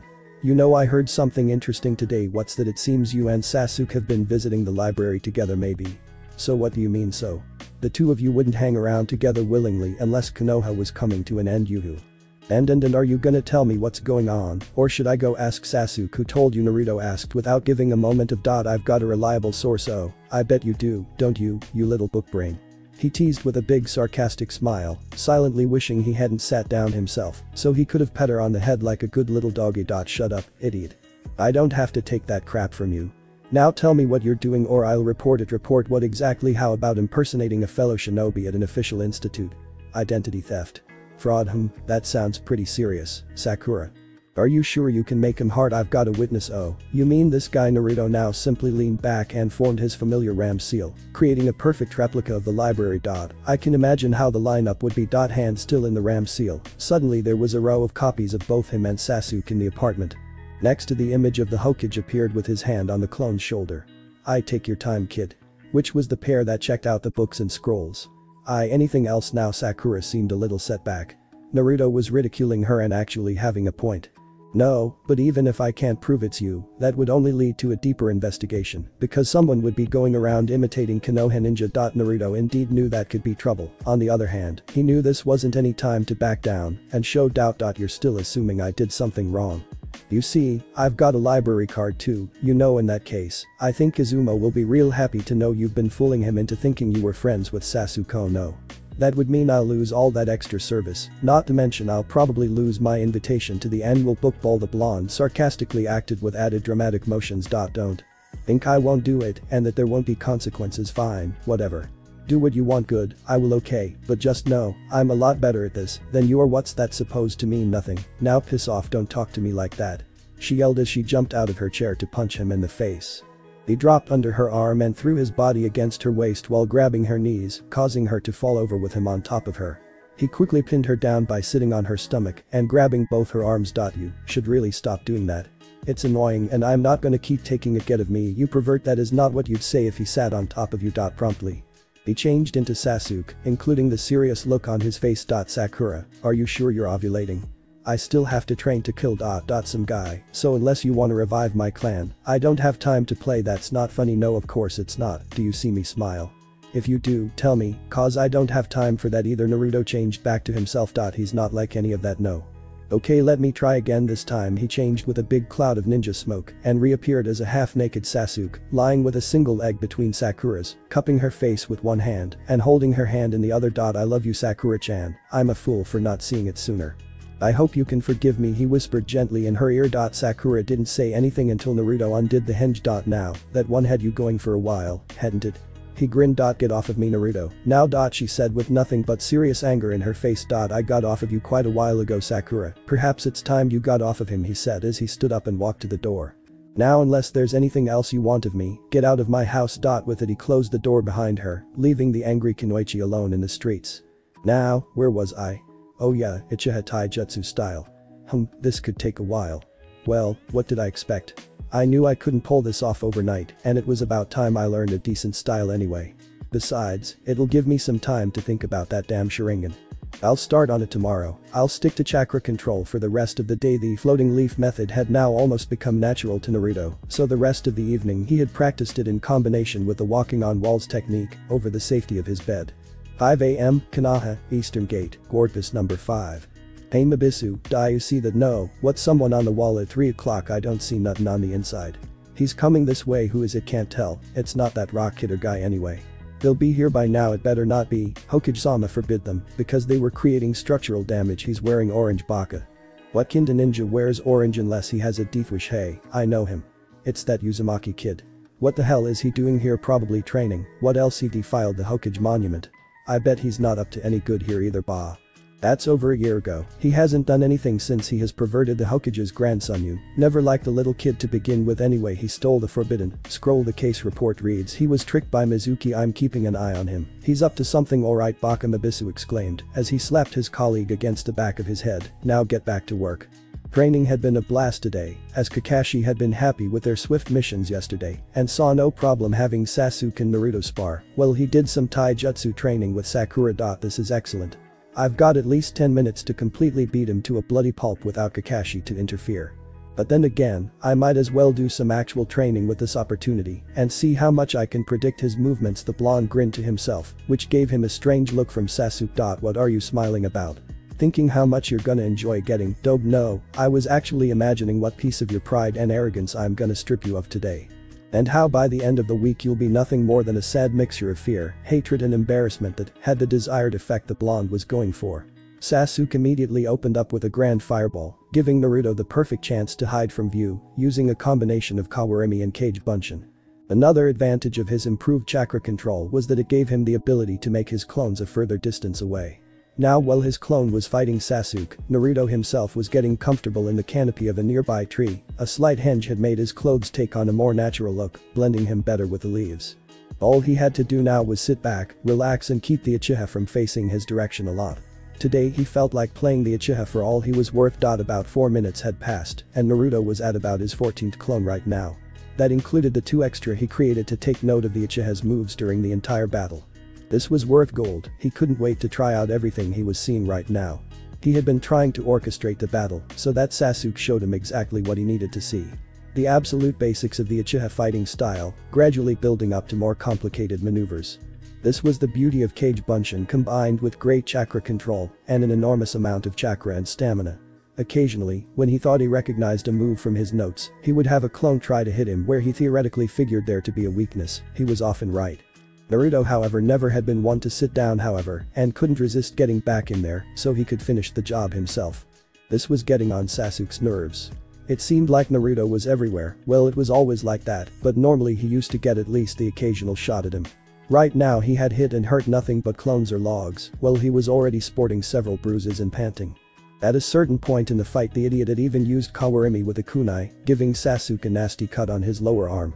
It wasn't that the clones were any trouble for him, the most basic moves and combos seemed to do the trick just nicely, which made it strange since Naruto usually gave him a better fight than this, but then again, he couldn't remember hitting Naruto for sure in this fight.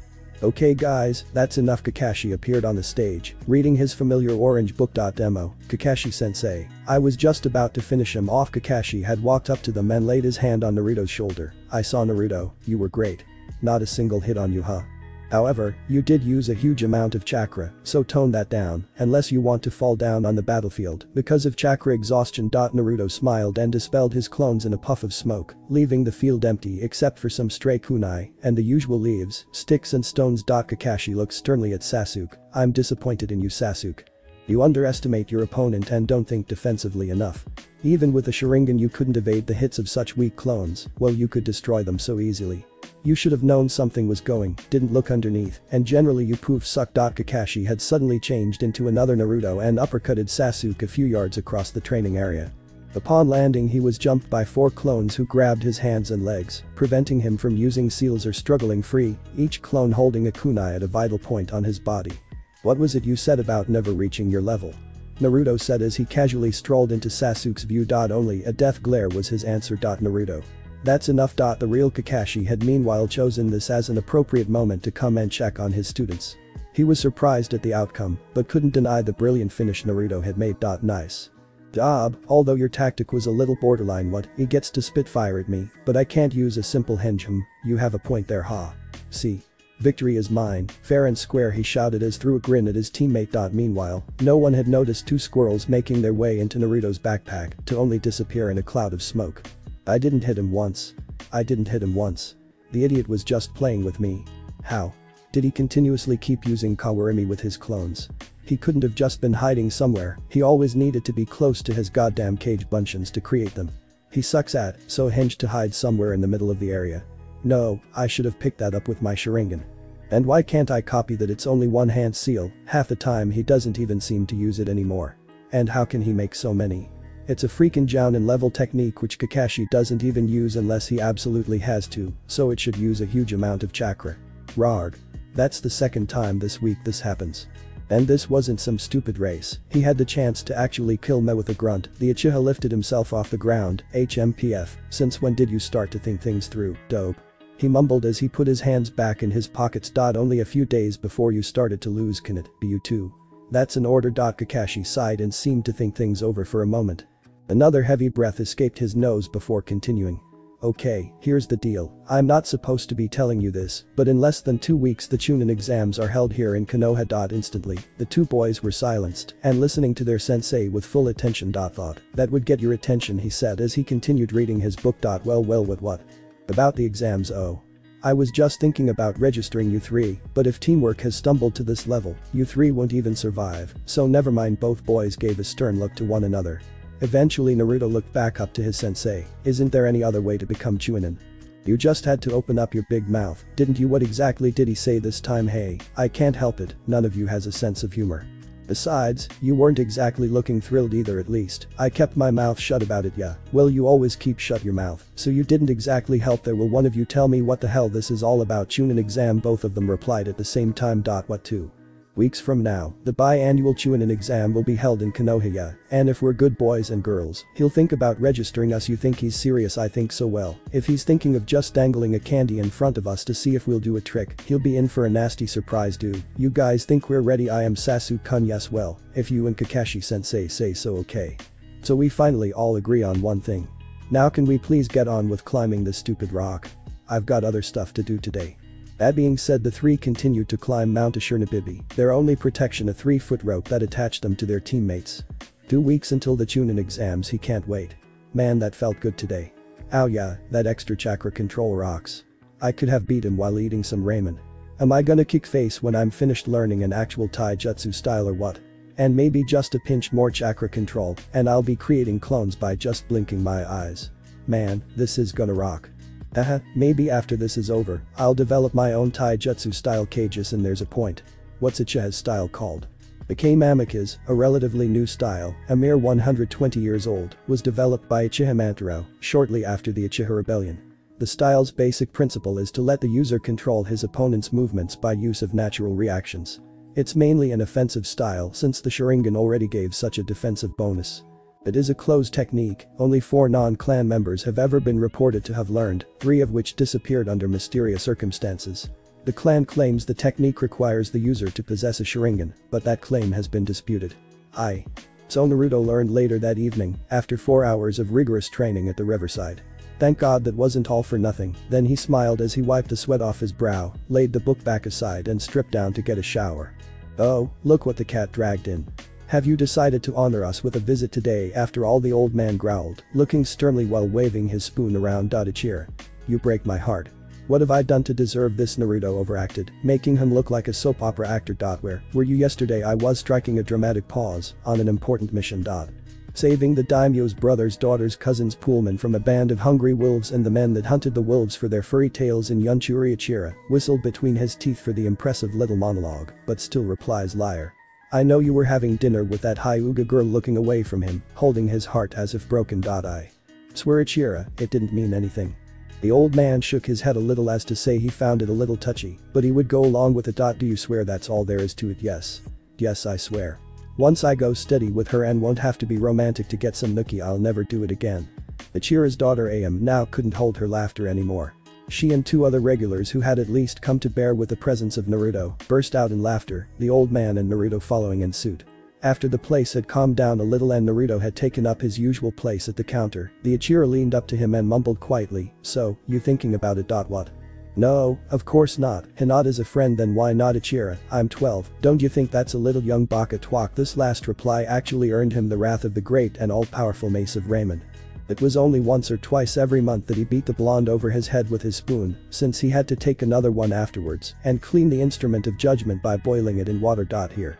The lessons of the great and all-powerful mace of Raymond, for its wise counsel, will protect you in life and see to it that by the end of the day, you'll always still have money to come by more delicious and sustaining ramen.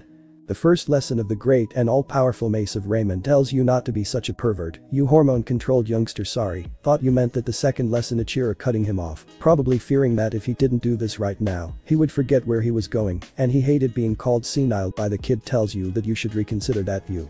Ninjas are not renowned for their enormous lifespan, so they should get busy as soon as possible if they want to settle and raise some little ninja of their own. The wielder of the great and all-powerful mace of Raymond winked at him. "But she's a Hyuga, I can't just go out with her." "Why not? The Hyuga are probably the most powerful, stoic and conservative clan in Konoha. Hinata is the main heir. I'd be like a bum asking for a date with a princess. I'd probably have to beat a small honor guard in the form of her uncle or cousin or something. You're right. You do look like a bum, yeah, but I could always go change first before taking care of all that other stuff." "Into what?" "I'd swear if you've been wearing that same jumpsuit ever since you grew taller than that bar stool you're sitting on, but I change clothes nearly every day." "What? You got another 6 of those laying around the house?" 36 more likely. "Nani, yeah, there once was this garbage container at the Gap, right? That dope beat me." "How? No, why is this happening? First that stupid little race and now this. What's going on? What's wrong with me? No. What's with this sudden intellectual growth spurt from Naruto? First he gets all quiet and contemplated, now he is suddenly a wise guy. None of this makes sense. And now there's suddenly an exam. What else can go wrong?" Sasuke questioned himself while he was training his kunai throwing. "I'd investigate how Naruto got his shit together so fast, but now with the Chunin exam coming up, I really don't have any time to waste focusing on that idiot. I need to pick up on my own training. God damn it, Itachi, if it wasn't for you, I'd have a decent sparring partner right now." Okay, now that he beat Sasuke, he'll probably calm down a little. He proved his point, got to effectively humiliate Sasuke, and he's got the Chunin exam to worry about. Right now, I'm more worried about the way he's using Kage Bunshin. I've heard of a few who used to specialize in fighting with them, but this is getting ridiculous. On a good day I can only make 30 of those. He must have used almost 40 or something in that fight by the rate I saw him going, and he didn't even look slightly tired. I'll inform Hokage-sama of this later tonight. Right now those two should have a fairly good chance of surviving the exam, so I'll focus a little more on Pinky. Man, she sucks so much sometimes I just feel like punching her in the face. I swear, sometimes I wish I never took this job. Damn kids drive me crazy. Can't even concentrate anymore. Where was I? Oh yeah, he gently squeezed her fur. Man. 2 weeks till the Chunin exam. I don't know if I'm ready. Sasuke and even Naruto look so eager and ready, but I just don't know. I trust Kakashi-sensei if he says we are ready. I believe we are, I just don't know if I am. Well, I've got 2 weeks to prepare and find out, so let's get to it. The pink-haired kunoichi thought as she started her last lap around training area 58. Sarutobi Sandane didn't just have the most pleasant day. First he received a report from the Anbu of some recent sightings of his former student, now S-class missing Nin, Orochimaru in the Hidden Sand Village, and afterwards he had been negotiating with some diplomats from the recently erected Hidden Sound Village concerning their entrance to the Chunin exams. Right now he was just happy relaxing, smoking a pipe on the floor of the Hokage monument. Life could be grand at times like this, even though something in the back of his head was telling him something wasn't feeling right. Hokage-sama Sarutobi's head dropped down in disappointment for a fraction of a second. He had been hoping to head over to Konohamaru after this, training with his grandson always was a joy to him. He had surely grown up a lot after meeting with Naruto. He has to look up to that kid sometime soon as well. It's funny how all such thought could occur in such a short time as just nodding your head and turning to say yes. Kakashi, I'm sorry, but there's something I wish to discuss with you. Sir, is it urgent, dangerous and or classified? Kinda, it might be, and not yet, if ever. But mainly it's just interesting or irregular. Believe me Kakashi, if I knew when Jiraiya is gonna publish his new book, I would tell you sir, if it was that I would have just answered yes, only for the author, and I hope not haha. Okay then Kakashi, what can I do for you? Well Hokage, it's just that I've noticed something peculiar about the way Naruto has been making his Kage Bunshin lately. Oh, and what's that? It appears as if he can make them effortlessly, with any amount of chakra he chooses. Are you sure of this? No. But I can say that for the last few days he has been using at least 45 clones a day at team training or missions alone. Earlier today he used about that number when sparring with his teammate Uchiha Sasuke, and he didn't even look tired afterwards. I even believe he uses them as training dummies for his Taijutsu 45 at once during a beach cleaning mission. Frankly sir, the kid has a point asking for a more individual wage for the Jonin on a team. Sarutobi didn't even hear or show care for the latest part of Kakashi's response, instead he appeared deep in thought. There could be a number of explanations for this new talent of Naruto that he had just described. The Kyuubi and the seal alone could offer dozens of them. Sarutobi had studied the seal for years, the intricate designs, the never-ending flow of chakra it possessed, and on the other hand contained the complete contract with the kami of death that was hidden underneath, the gateway system that offered the possibility for both chakras to mix, yet separating both minds and souls. In the beginning the third used to keep a small red notebook about his discoveries and conclusions about the Shiki Fujin, but by now it had grown out to the size of an entire omnibus. Ever since he had started studying it, he no longer listened to his nickname, the professor, as he felt he himself could have learned a lot from his own student. Finally he concluded. Kakashi, for now you are to regard everything you just told me as an S-class secret. Send Naruto to my office first thing in the morning. If he's any later than 8.30, I'll give you a completely new excuse for your lateness. Kakashi nodded, and with a bow he once again disappeared. It didn't take the silver-haired long to find his subordinate. Since he didn't appear to be at his apartment, he just headed for Ichiraku and found Naruto in conversation with the owner. You know, if everything works out between the two of you, I might be able to raise my prices a little, earn enough to expand this place, and then I'll finally be able to bring in some new flavors and get the right spices for everything. That's an interesting point you make, but how would I taste all those delicious new recipes with my head hanging above her dad's fireplace? Well, I get more clients when you're gone anyway, so it's a win-win situation for me. Either way I'll get you your fancy clients soon enough. When I win the Chunin exam, I'll show everyone Ichiraku's ramen is the only true breakfast of champions. Ichira held his hand up to his chin and struck a thinking pose and then spoke. Could we get a backup plan, just in case? I would consider that a wise option as well. He spoke as he finally made his presence known. Naruto narrowed his eyes slightly before swallowing his beef ramen and replying. Why? I just beat the village favorite this morning without a single scratch or sweat drop, didn't I? You finally got to beat Sasuke. Why didn't you tell me? Turning back to his friend, Naruto just smiled and said they'd talk later, making an eye motion towards his sensei, paid his bill and walked off with Kakashi. I'm curious about that too. Naruto, little than a month ago you would have told half the village by now, and who would have cared? Or believe me if I had? That might be a good point, but I don't buy it. Then how about that it was just a sparring match, so it was no big deal? True as well, but not a real answer again, is it? If you're so smart, then why don't you tell me? I guess I could come up with a few theories, like beating him with an unfair high-level technique like Kage Bunshin, or cause you tricked him into letting his guard down. Let's get this straight, there was nothing wrong with the way I beat him. He's got eyes that see underneath the underneath without looking. It's not my fault he's too stupid and arrogant to even open them. Well, it couldn't have been a lesson in humility if you're not even humiliating him anywhere. And I really doubt that you're so into teamwork that sudden. Maybe the real question is, why do you care so much about me telling or not? Scared if I prove the Uchiha or the Sharingan not to be so all-powerful? Or just angry I beat your little precious pupil and want to nitpick about it? I care because you are a part of my team. So it's necessary for me as your instructor to get a decent idea of your thinking pattern and your abilities in order for me to make decisions that can mean the difference between life and death. You know my abilities, and as for my thinking pattern, not even I know what I will think of next, and if I did, chances that I'd tell you are at an all-time low. Then how about telling the Hokage as if you'll send me to the Hokage over nothing but being rude at most? If there was any law against it, the entire Inazuka clan would have been banned from Konoha centuries ago. Think what you want. You are expected in his office at 8 o'clock tomorrow morning. And with that he disappeared once again. Naruto paused a second to take in and consider what just happened. A moment later a loud hell was heard throughout the streets right before Naruto's form was replaced by nothing but smoke and air. The next day, 7:59 AM, Hokage office. Come in Hokage Oji-sama. Kakashi said you wanted to see me. Hello Naruto. I assume you know why you are here, the old man asked in his casual tone. Naruto's heartbeat suddenly gained a couple of beats per minute. Oh shit, this could be bad. What should I do now? I didn't do it. Nobody saw me do it. You can't prove a thing. They started it. Wait a second. I actually don't know this time. Not really sir. Odd then that you had to think about it that long. Anyway, you are here because of a rather interesting report Kakashi brought me. Oh shit, here it comes. He's booting me off the team. Hell, I should have just kicked his face every day without talking all that shit to Kakashi. Appears you have gained quite some talent in the use of Kage Bunshin. I guess so, here we go. He tells me you easily create up to 40 each day. This is just about my Kage Bunshin. Oh my god. Thank you.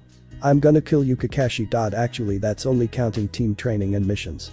I can easily pull a 40 a minute for a few hours on end. Naruto, 40 a day is a very extraordinary feat already. There's no need to boast, the Hokage smiled. I'm not. Ever since I got some decent chakra control and I could make them on the fly, I've been using them as practice dummies for my taijutsu. This silenced the old man for a few seconds. He now understood what Kakashi meant when he said he could create them effortlessly. Naruto, are you telling me you use a high-class level ninjutsu for hours on end and for nothing more than a replacement of a practice dummy? Well, yeah. I mean, why not? They're cheaper than wood, you can set them down anywhere easily, and they actually give you some reactions or even pointers. Amazing. But, what did you mean when you said you can make them on the fly? I meant since I don't need to use any seals for them anymore. This actually caused the Hokage to raise his eyebrows and choke on his own saliva for a while. He was definitely getting too old for this job. Sorry. That's just very unusual. Would you care to demonstrate that? Sure. Naruto held his hands away from his body, all of his fingers outstretched, and without a word or gesture, a clone suddenly appeared at his both sides. Very unusual indeed. Naruto, keep them there for a moment. Pressing a finger on the intercom, he asked his secretary if Hiashi had already arrived. Moments later, a tall, pale man with long dark brown hair, wearing a traditional $20,000 kimono and lacking any emotion on his face, entered the room. Naruto, I'd like you to meet Hyuga Hiashi, head of the Hyuga main house, user and protector of the Byakugan, and victor in combat over the former Mizukage. Naruto ended with a deep and formal bow.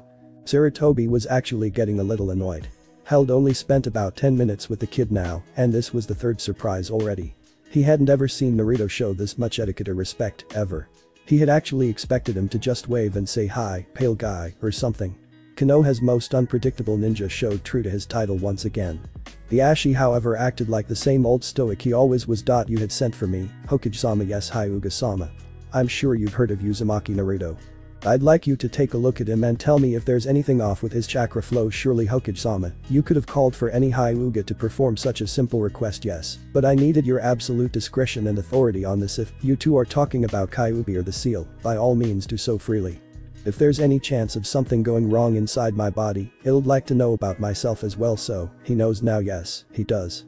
Now could you please check him and his clones for any demonic chakra that might have leaked through, besides the normal trickling that should occur every few seconds? Hi, Hokage-sama. Well, Hiashi checked him and his clones for any irregularities. Naruto suddenly asked the Hokage. Normal trickling? Yes, the seal was apparently designed for your and Kyuubi's chakra to mix.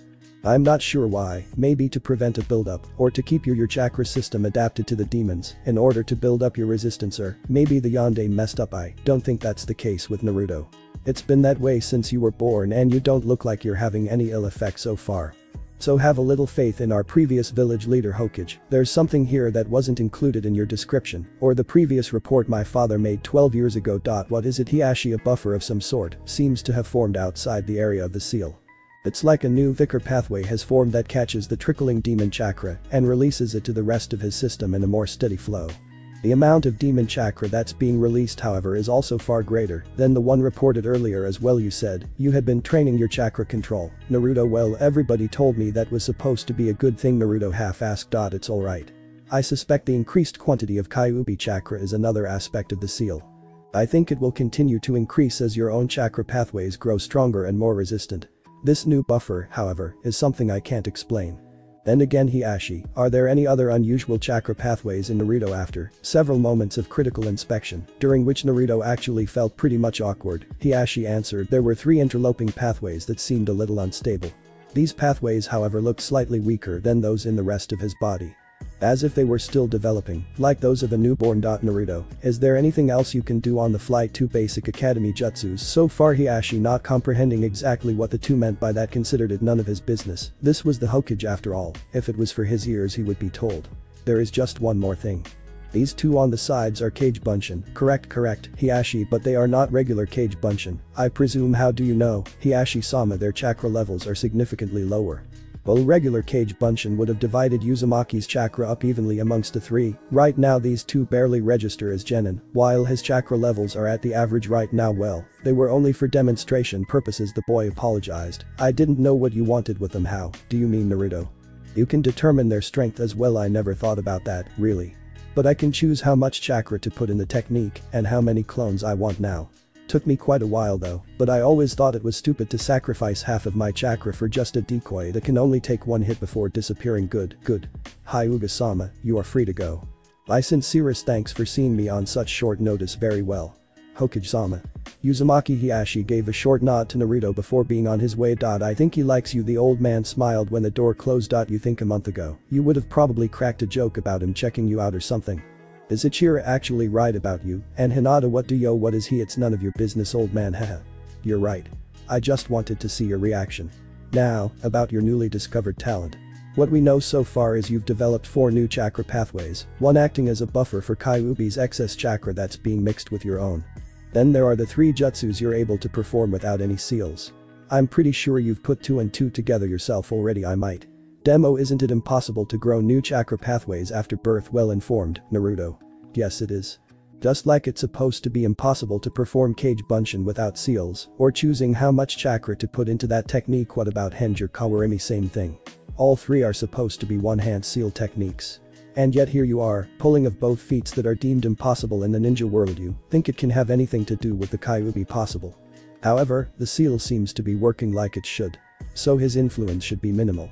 It could be that the continuous mixing of your chakras has affected the working of your inner coil system somehow, but if that were the case, I think there should have been some more drastic changes by now.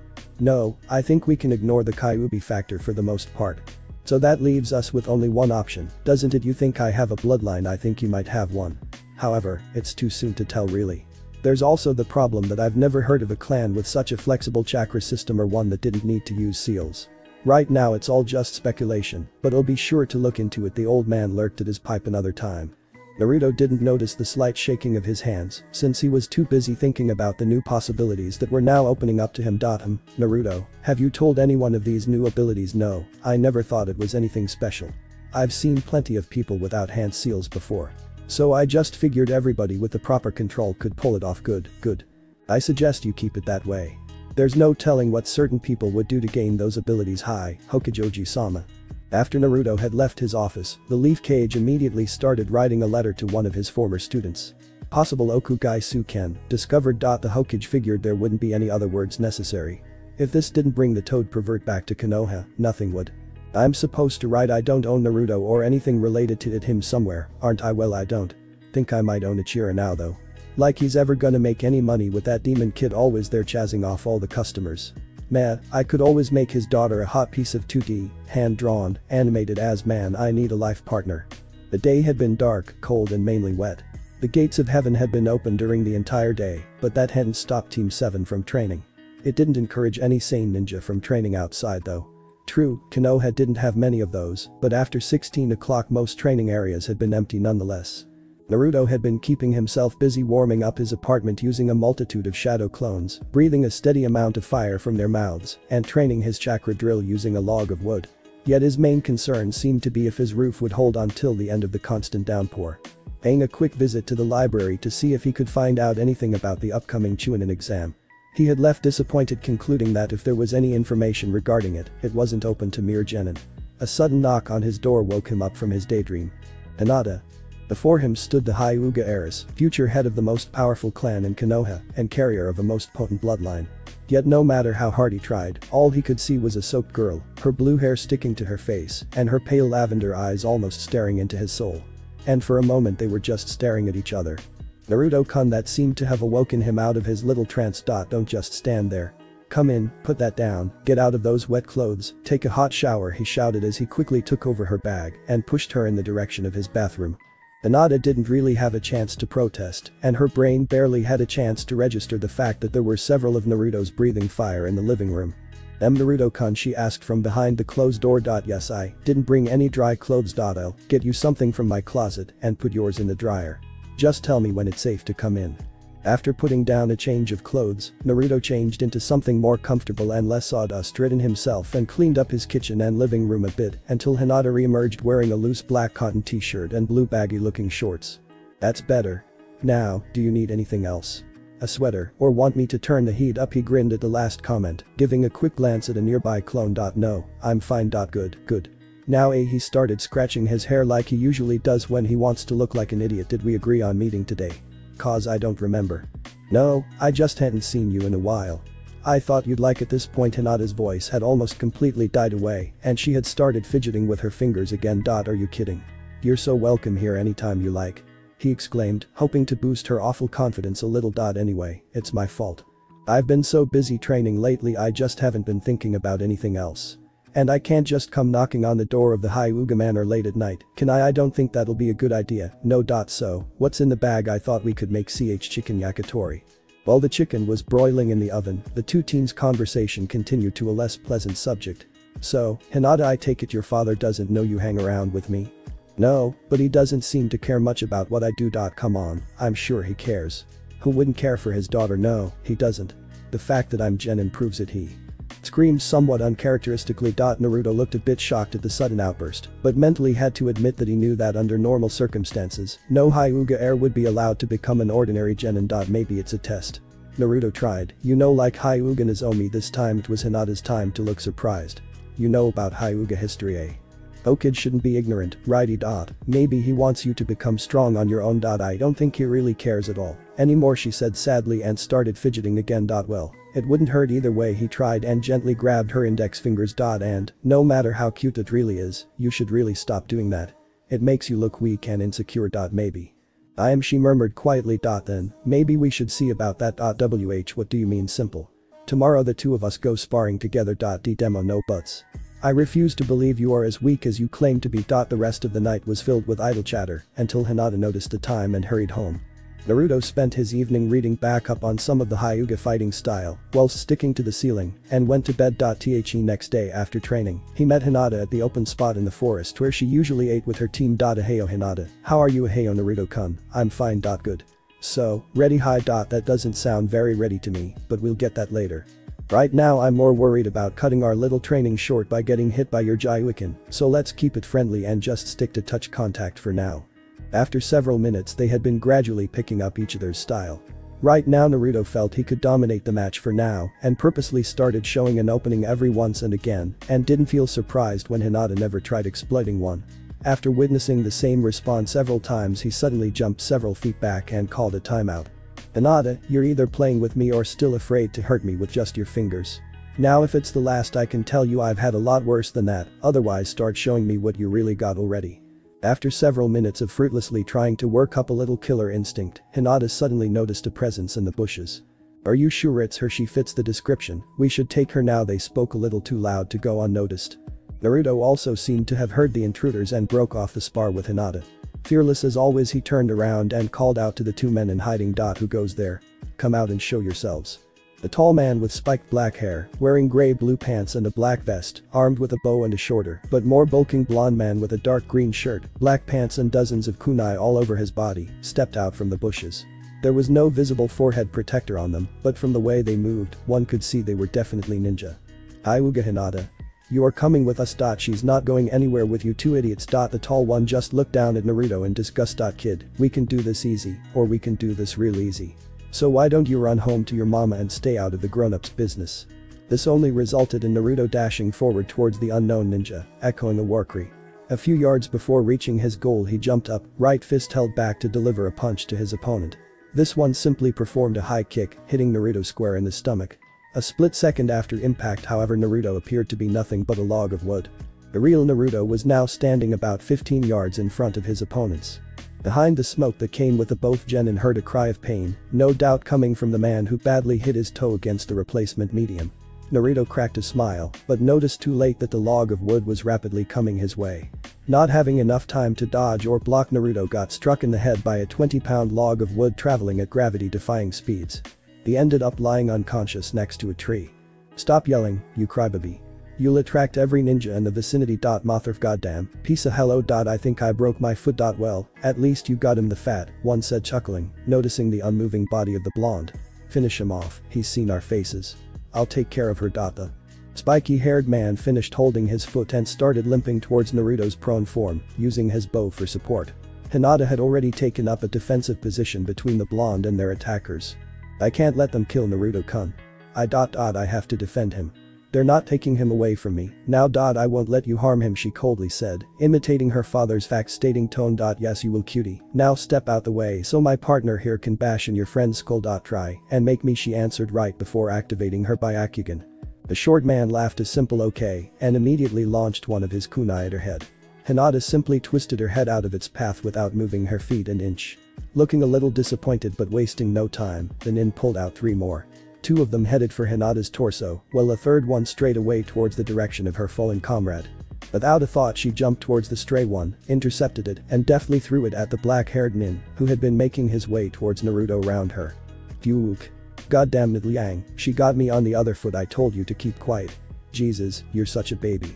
This time however Hinata hadn't just been standing her ground and was dashing for the one she figured to be the long-range specialist of the 2. This one drew 2 kunai in his hands to defend himself and engaged Hinata in close combat. The man turned out to be no pushover as he swiftly dodged or blocked all of Hinata's gentle fist strikes. But she had him on the defensive and it would only be a matter of time before she would get in a hit. When that moment finally happened, something unexpected happened. The bulked man suddenly erupted in a cloud of smoke, leaving only his belt of kunai behind. A lot of time to think about it didn't present itself as the other one had taken the opportunity to rid himself of the kunai in his foot and returned the weapon to Hinata once again. Dodging the projectile with a simple forward roll, she just got enough time to evade the downcoming bow of her opponent. Sticking to close combat, she danced a few minutes with her opponent, who didn't seem to be hindered by any of his feet anymore. When she finally landed a clean hit, this opponent as well seemed to erupt in smoke. When it cleared however, something totally different than just his weapon was left behind. Nah, Naruto-kun, now that's how I want you to fight next time. We spar, Jonin told her between his heavy breathing while he was standing bent over, holding one hand over a painful kidney. I'm so sorry. Are you alright? I'm fine, Hinata. Nothing to worry about. The important thing is how are you feeling? I'm so sorry. I didn't mean to kick my ass. Naruto heaved, grinning. That Gyuukin style maybe didn't look all that painful, but it sure packed a punch. Why? She asked, coming to his side, helping him to stand upright. I wanted you to see your own true strength. Someone once told me real strength comes from protecting the people you care about. Putting his left hand on her right shoulder, slightly cupping her neck, he locked eyes with her. His electro-blue eyes seemed to glow a little, while hers were still showing bewilderment. So thank you, Hinata, for protecting me, even against myself, he ended with a wink, but he had meant everything he said. Friends had always been a rare thing in Naruto's life, so there couldn't have been anything that made the young man happier than that there now was another person in his life that found him precious enough to fight for. Hinata couldn't help breaking eye contact and blushing. She fell back into her old habit of staring at the ground a few inches before her feet. This time however her line of sight at that particular area was blocked by Naruto's crotch. Quickly diverting her attention back to his face, she couldn't help noticing the obvious glow in his eyes, despite knowing that he had to be in a lot of pain. Anytime, Naruto-kun. Now, don't tell me you still think you're weak after that demo. You must have been holding back only on the clone's teamwork. You think it's easy to pretend to be unconscious and 2 other people at the same time while hiding it all from a Byakugan. I was doing my absolute best trying to bash your head in with that stick, though this was actually true. Although the boy had never been Naruto's weapon of choice, during their fight Naruto had pulled every trick he could think of out of his sleeve. Hinata looked slightly confused at the last comment until she remembered to include the Naruto factor to his words and smiled when she comprehended the true meaning behind them. Really, you think I looked forward to this? He motioned towards his side. Thank you, Naruto-kun. You're welcome. Now, are you ready for another go? But you're injured. Hey. It's gonna take a whole lot more than a single hit to take down Uzumaki Naruto. They continued sparring for another hour. Hinata dominated most of the fights, like any Hyuga worth their salt would in close combat. Naruto wouldn't have been Naruto though if he hadn't been able to keep her on her toes, especially when he started incorporating some of the Uchiha fighting style in his moves. Regaining some of their strength back at Ichiraku's, the 2 agreed on continuing their joint training. Hinata still couldn't believe how strong she really was, and Naruto was just happy his new friend finally seemed to be a little more confident in her own abilities, even if it meant there was now a new person on the block that could hand him in a straight time match. Though it did give him the advantage of actually having a training partner whose mind he wasn't able to read or command. In the end it was a beneficial agreement for both parties, and even if Hinata would someday outclass him by far, he could always raise the bar a little, with the help of some friendly neighboring shadows.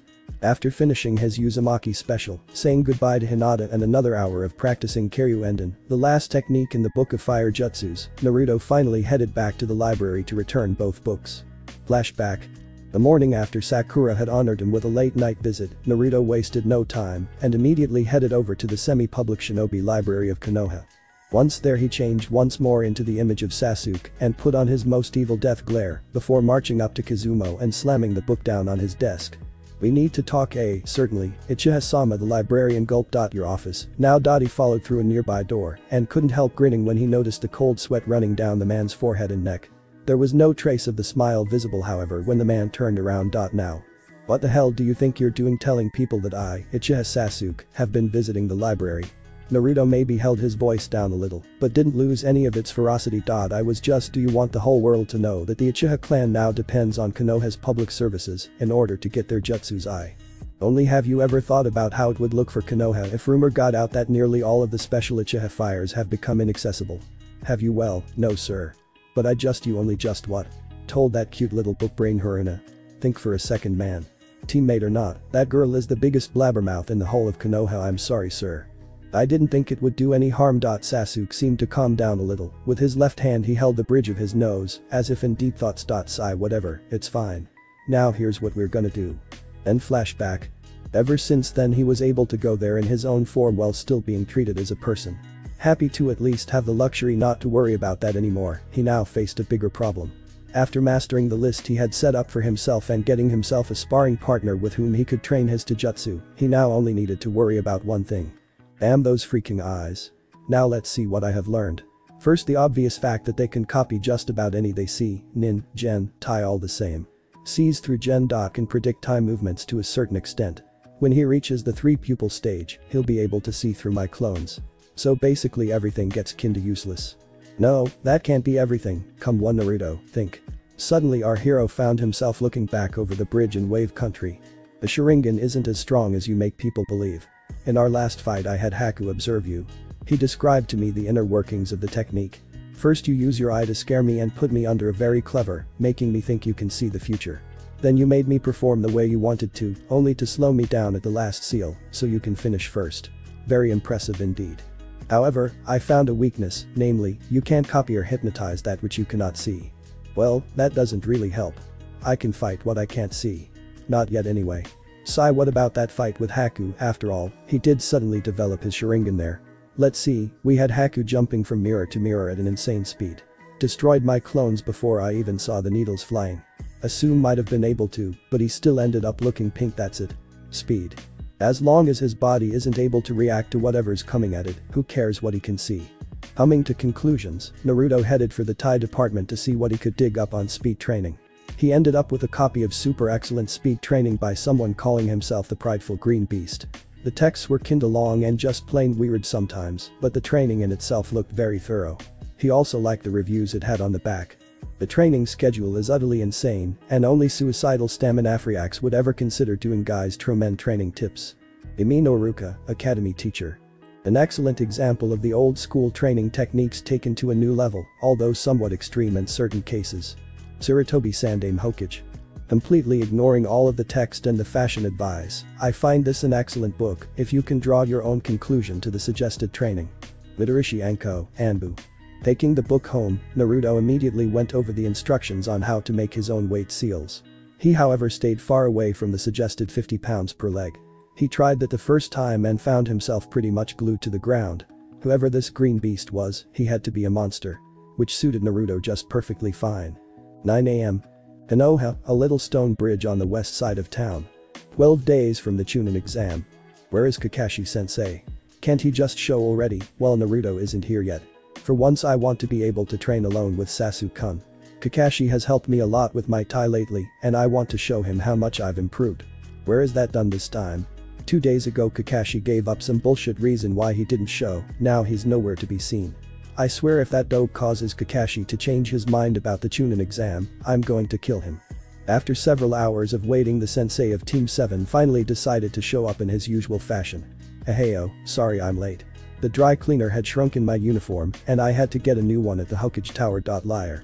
The kunoichi exclaimed. "He's right actually." Sakura, the blonde who had suddenly appeared in a similar fashion beneath the lantern pole Kakashi currently sat on. He didn't have any clothing on his torso, which looked heavily sweated, and was rubbing himself off with a towel.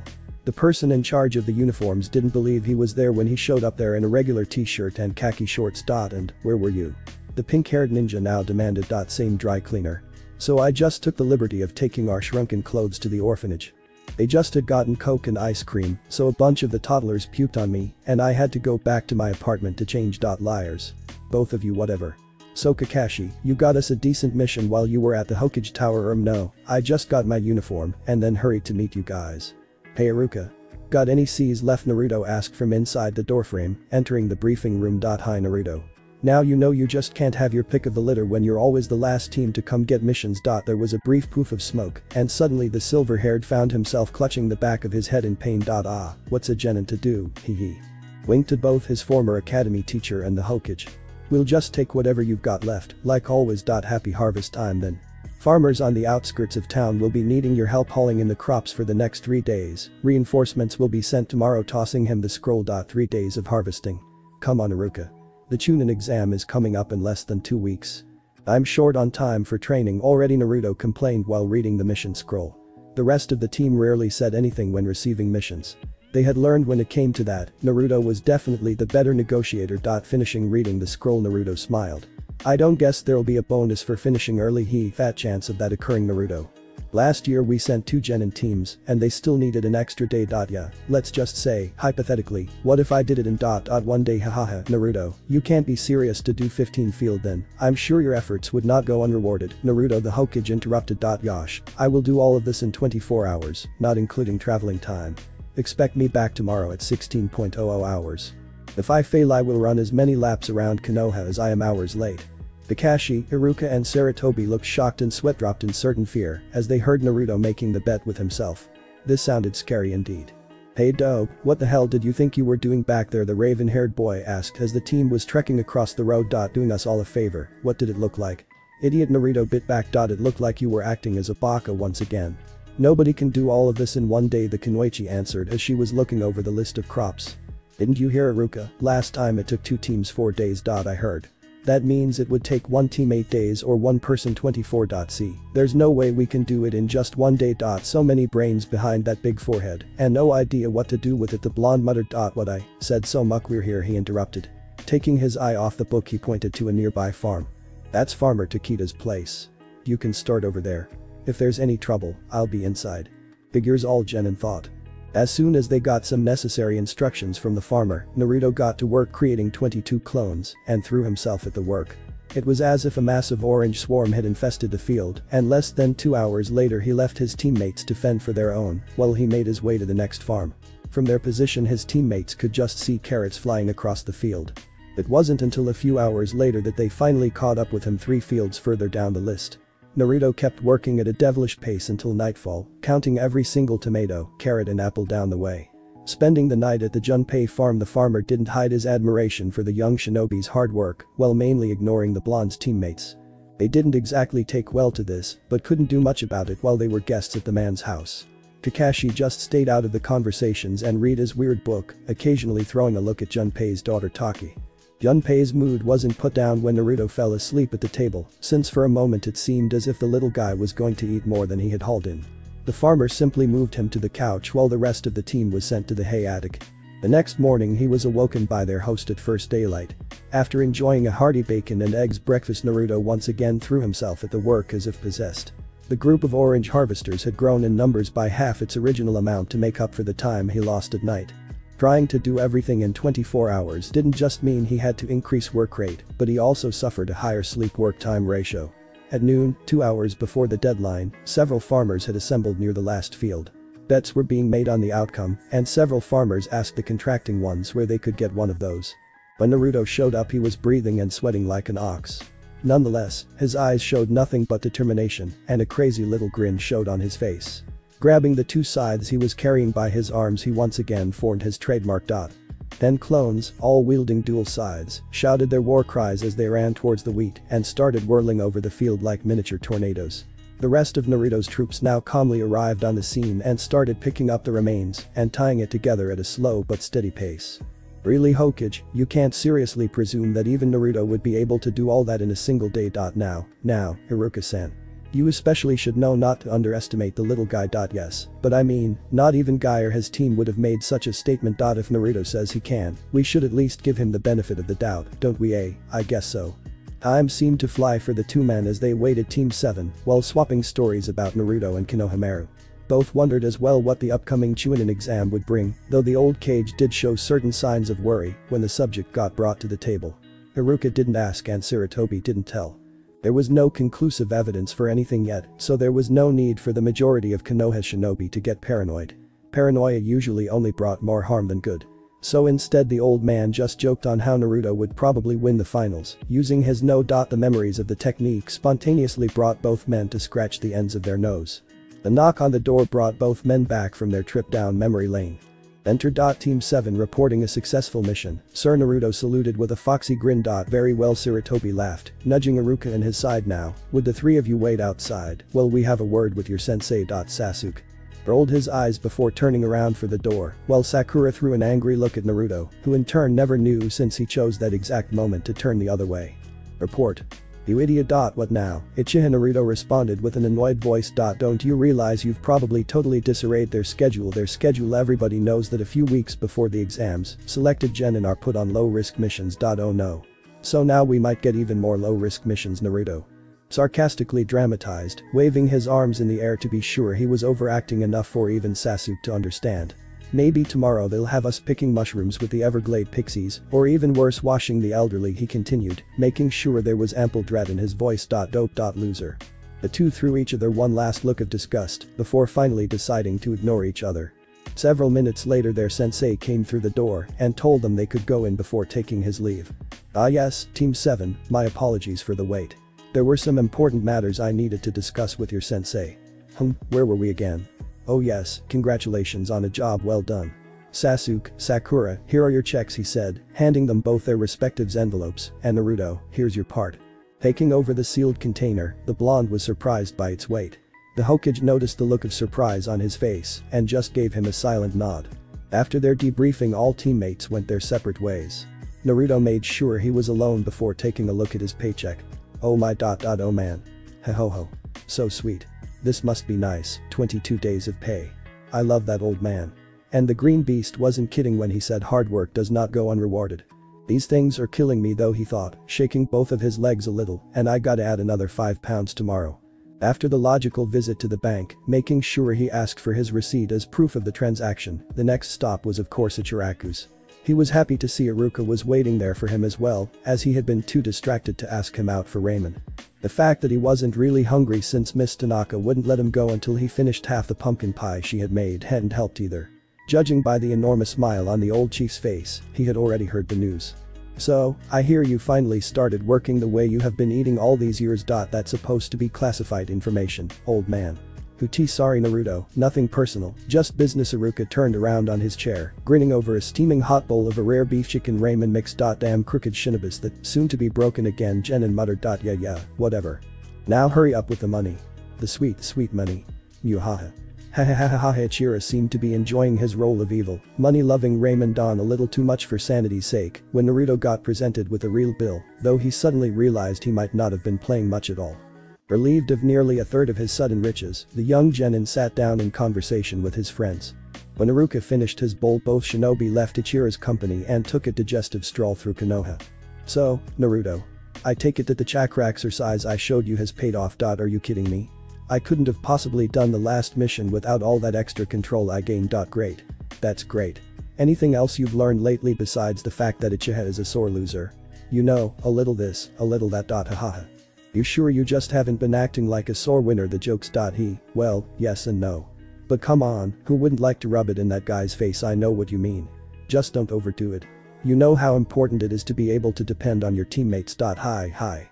I know.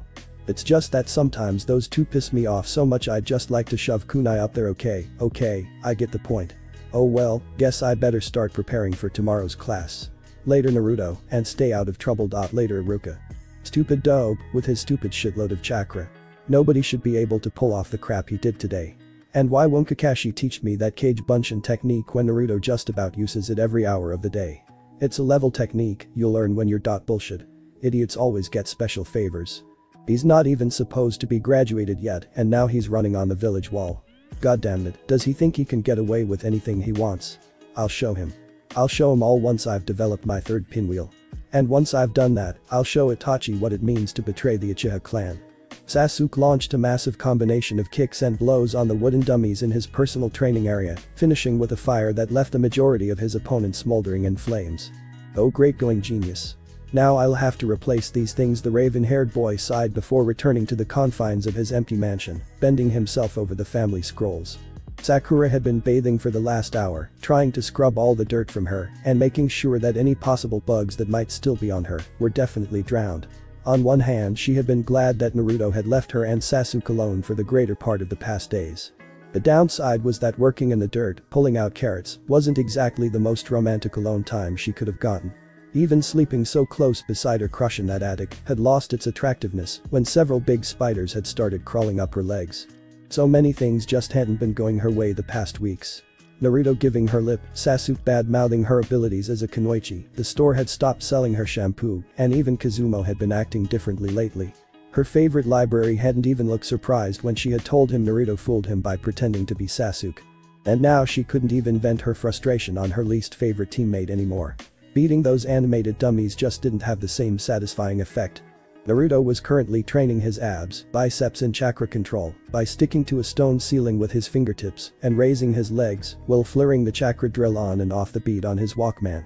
He only wore one earpiece so he could stay aware of his surroundings. The other one was tucked away in his jacket with a sound muffler on it. Right now his main problem wasn't hiding the sound from his music but preventing his teammates from hearing his groans. He was now up to 60 pounds per leg and definitely wouldn't mind if Kakashi came in early today. Which was just a nice way to say an hour or two less late. The technique had been coming along nicely the last few days. Yesterday he was finally able to raise it fast enough to cut a clean inch-deep hole through wood in the time it took a punch to connect. He thought about the results it should have on flesh and didn't know whether to be pleased or disgusted by the no doubt bloody he had created. Another inconvenient consequence was the inability to practice the technique in combat with an actual opponent. Sure, he could try it out on Uchiha and call it a training accident, but he figured no one would take kindly to him brutally maiming his teammate for life. Nah, Sasuke-kun, do you think Naruto's ever gonna act normal again? There was only a small grunt from her teammate in reply. The kunoichi continued talking as if she understood whatever he meant perfectly though. I know, if he keeps acting like he does now we'll consider it normal soon enough. But he's become such a nonsense lately. Always acting like he's so big and righteous all the time. And then when there are other people around he acts like there's nothing going on. He's always been so annoying and now he's twice as bad. Sometimes I think back to Wave Country and just wish you'd have let him die. Suddenly the girl felt herself pushed to the floor by her teammate as a piercing screech accompanied by the loud shouting of someone nearby echoed through the air, followed by a splash. When silence returned to their surroundings, Sasuke let go of his teammate and cautiously walked over to the far side of the bridge. "Dope. What are you doing there?" "I was trying to practice my chakra control under the bridge until some bitch distracted me enough to lose focus." A heavy breathing and once again nearly half-naked Naruto answered. "You baka. Have you been training underneath us all the past day?" Sasuke suddenly halted his question as he saw his words reach nothing but smoke and air. "You the raven-haired boy," heard behind him. Turning around he saw both his teammates trembling, one in anger, one in fear. "Naruto. I didn't. I did run," he ordered her in a primal voice, pointing to the road behind her. Seeing the pure look of anger on his face, she knew there was no room for arguments or apologies, so she just grabbed herself up as fast as she could and got herself out of there like a gazelle that just spotted a leopard. Turning his attention back to the blonde, Sasuke figured he was trying to calm himself down using the old counting back from 10 trick. When he reached 5 however, the boy was shocked to see his teammate pull out a kunai and before he could react the blonde hurled it in the direction of the running kunoichi. On 3 Kakashi suddenly appeared between the two and seemed to effortlessly intercept the flying projectile without even taking his eye off his book. The blonde frowned but kept counting. At 1 Sasuke could only make out a single seal and a faint whispered "Kairyushin Kawarimi no As Naruto's form went up in smoke, he looked back at the fleeing girl just in time to see the blonde appear less than a yard in front of her and deliver a mean punch right in her gut. Sakura doubled over in pain, clutching her stomach, trying to gasp for breath. She then felt, more than saw, Naruto bending closer before whispering in her ear. Stupid, shallow, blind, ungrateful fangirl bitch.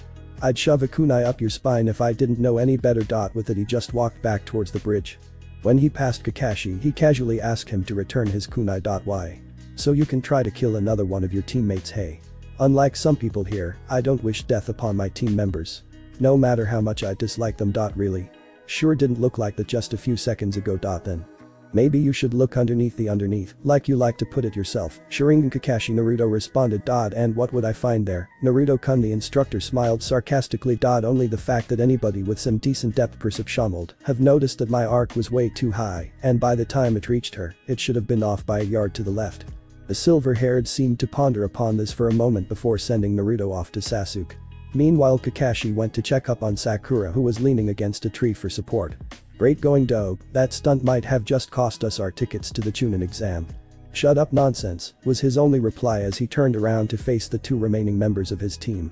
When Kakashi arrived, he just grunted follow me and headed to the outskirts of town. All three Jonin did so in silence. After 10 minutes they finally seemed to have reached their destination. Everyone except them suddenly came to an involuntary halt as they read the sign on the house. He's got to be, he can't be, what the?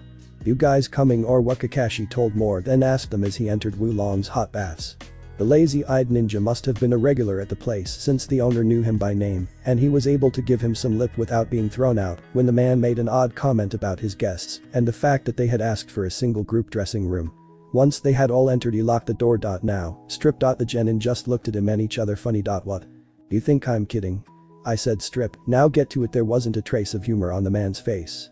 He just stood there, arms crossed, raised in his full posture with his normally lazy eye now looking awfully serious. This isn't good. I probably shouldn't have made fun of that eye patch. Now think, Naruto, think. Okay, mental checklist. A. Kakashi's a pervert. B. He asked us to get ready. C. One of you's a girl. D. This is really awkward. O. And E. We hate each other. Okay, since there's not much input from those two, let's go with D for now. M. Kakashi, this is really awkward. What is? Don't tell me that despite apparently wearing the same clothes every day you've never taken them off. Now get out of them. That's an order. What about Sakura? Sasuke now offered. I think Naruto would agree if I said kunoichi are to be treated as complete equals in the ninja world. Shit. I was afraid he'd say that. Come on, there's got to be something I'm missing. I know there is. Sakura is being mighty creative, just standing there looking uncomfortable. Up to me again, I guess. Sure. They're just as likely to stick a kunai in your throat as anybody else. See. Now get to it, they ordered in an intimidating way. Fine, the stubborn blonde teen boldly stated, sure that the point of this whole experience wasn't to see each other in another way from a physical point of view. Come on. What am I missing here? Bathhouse, dressing room, clothes hangers. His eyes scanned the room as he got rid of the t-shirt. Towels. There's got to be towels around here somewhere. His eyes darted across the room as he slowly bent down to remove his sandals. There wasn't a trace of any of the white fluffy cotton items anywhere. Not on the racks on the right behind Sasuke, the bench, or even the inch-open closet in the wall to Sakura's left. Jinjutsu. Has to be. Motherholler. He knows I'm crap at that. He sighed in annoyance as he finally dropped his pants and picked them back up from the floor. Those two, Naruto, he said, motioning to his black boxer shorts. Like hell, I'm going to be the only person in the room. The two got engaged in a small staring contest until Kakashi broke the silence. Fair enough. You two, get to it. As soon as he had broken eye contact, Naruto took advantage of his distraction to form his hands in the rat seal underneath his folded clothes. Okay, here goes nothing. Kai. Nothing. He tried again, concentrating on several parts of the room. Still nothing. 20 consecutive tries didn't even reveal a hint of the desired items. Shit. Not that either, huh? Damn it, I'm running out of options here. He was running out of time as well. As soon as their sensei took out what he claimed were their entrance tickets to the Chunin exam and threatened to bring them in real close proximity to the small fire he had concentrated on the tip of his finger, the Uchiha's clothes practically went flying across the room. At least Sakura seemed to brighten up at the occurrence. Naruto just let out an amused sigh at the sight of his rival in old-fashioned, little boyish baby blue underpants. All eyes were now on her. Sasuke clenched his fists, obviously resisting the urge to personally rip her clothes off her. Slowly she dropped on her knee and started untying her shoelaces. Her hands were shaking a little, and it was clear she had imagined her first time getting ready with the object of her affection in a totally different manner.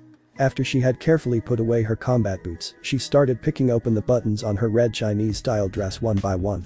As she went to one of the clothes hangers on Sasuke's side, Naruto caught the little unnatural motion of her hand when she opted to touch the towel rack. But then her face betrayed disappointment. So, she finally decided to join us. About freaking time she realized that just looking all sad and ashamed wasn't going to work here. So now what? No, nothing in plain sight, no more clothes and almost out of time.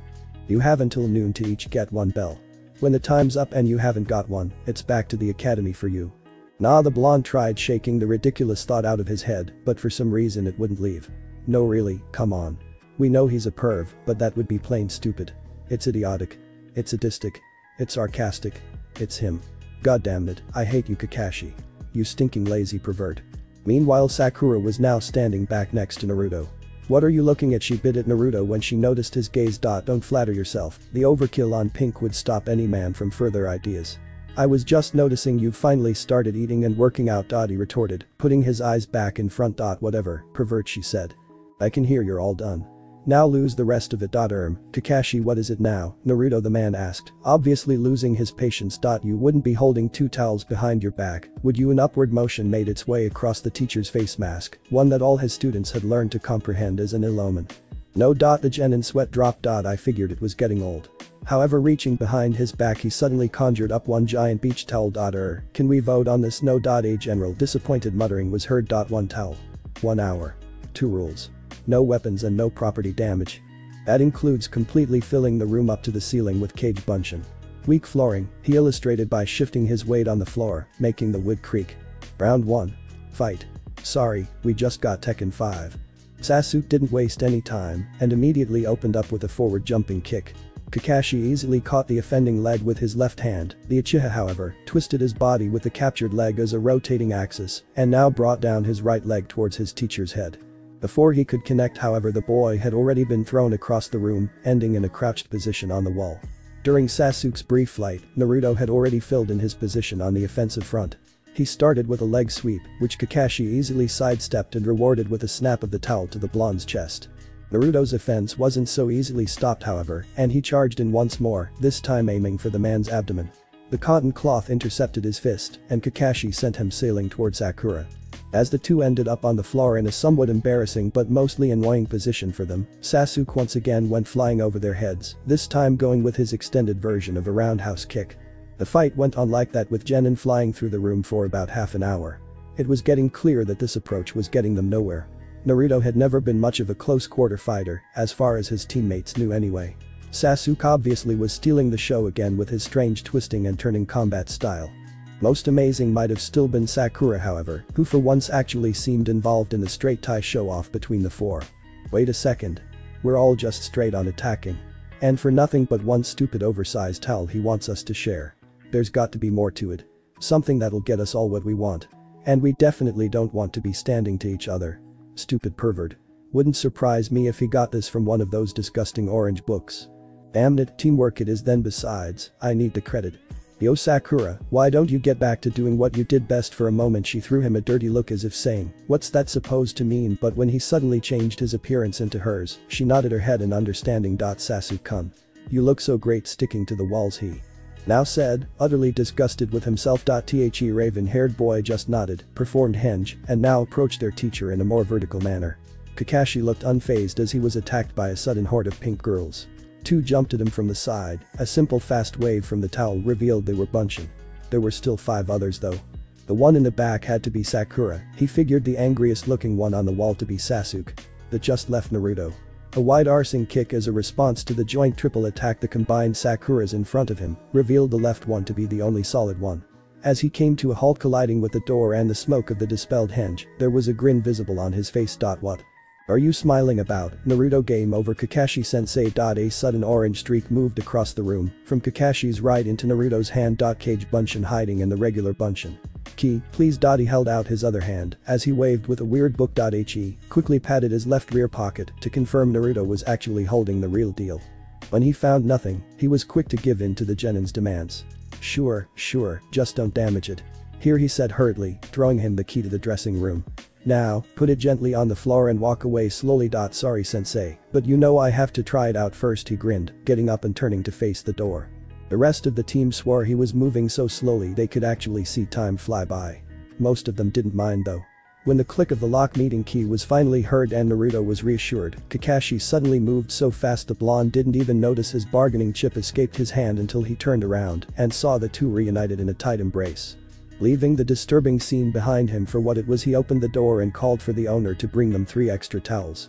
When all 4 members of Team 7 finally made it into the hot spring, Kakashi however still wasn't wearing his most worry-free face. Now, will one of you tell me why my subordinates recklessly attack each other outside sparring matches?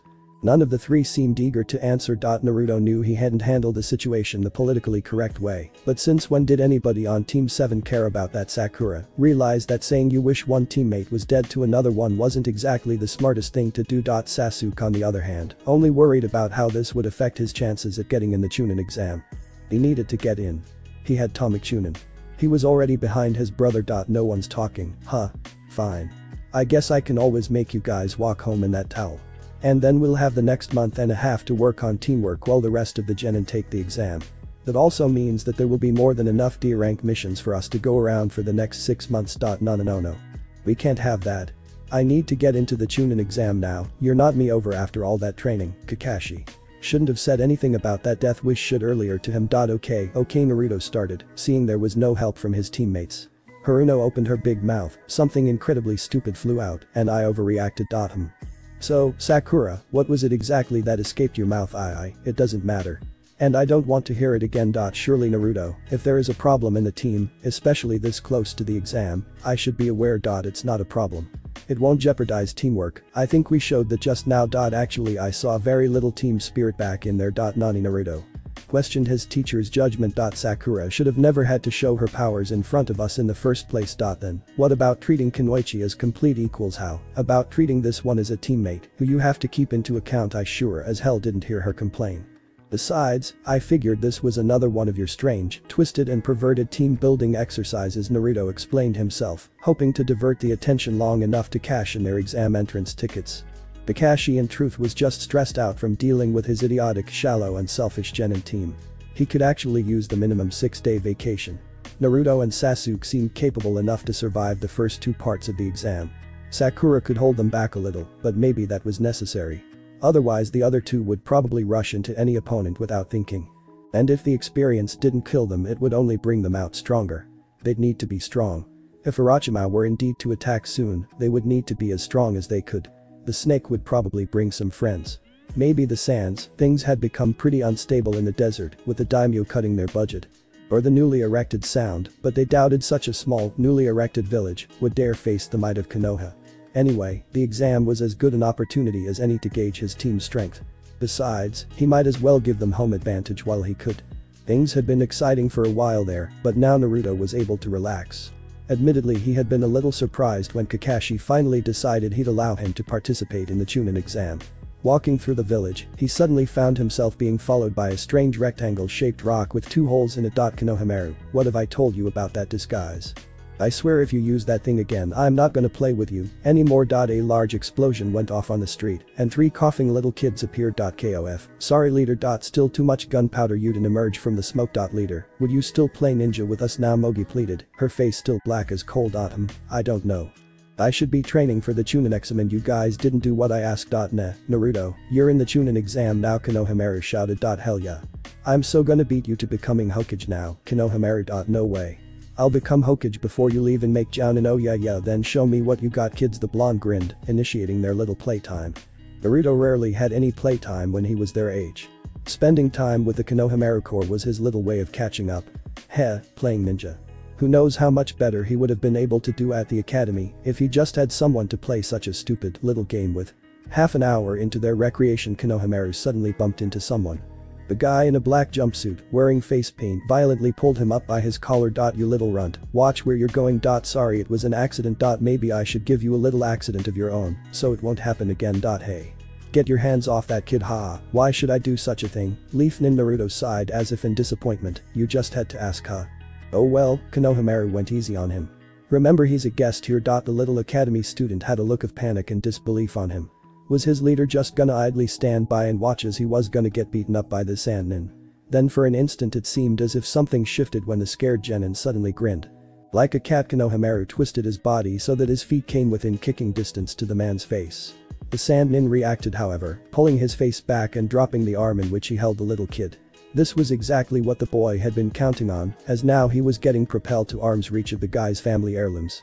Hitting the man square in the jackpot, he managed to get free of his assaulter and ran towards Naruto's side.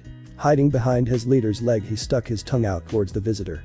Konohamaru, go back to Mogi and Yuden, he said, motioning the child back, then shifting his gaze back to their guest. Goddamn, little Mothra shit. Get back here, yo, he was just an academy student, imagine what I would do to you, not to mention the Anbu. You're bluffing, the youngster said, trying to look triumphant while still clutching his balls, making it quite impossible. Maybe. But since you just lost to an 8-year-old, do you think I really need to? You could always check with my teammate, he said, while pointing to the tree next to the Sandnin. Unlike your child-molesting teammate, we'd like to welcome you to Konoha, said a Sasuke clone, who appeared right beside the Redeed, who had been hiding in a tree. Only a poof was heard in reply, as a spike of sand destroyed the clone, going straight through his heart. Another poof and Sasuke emerged back right next to his teammate.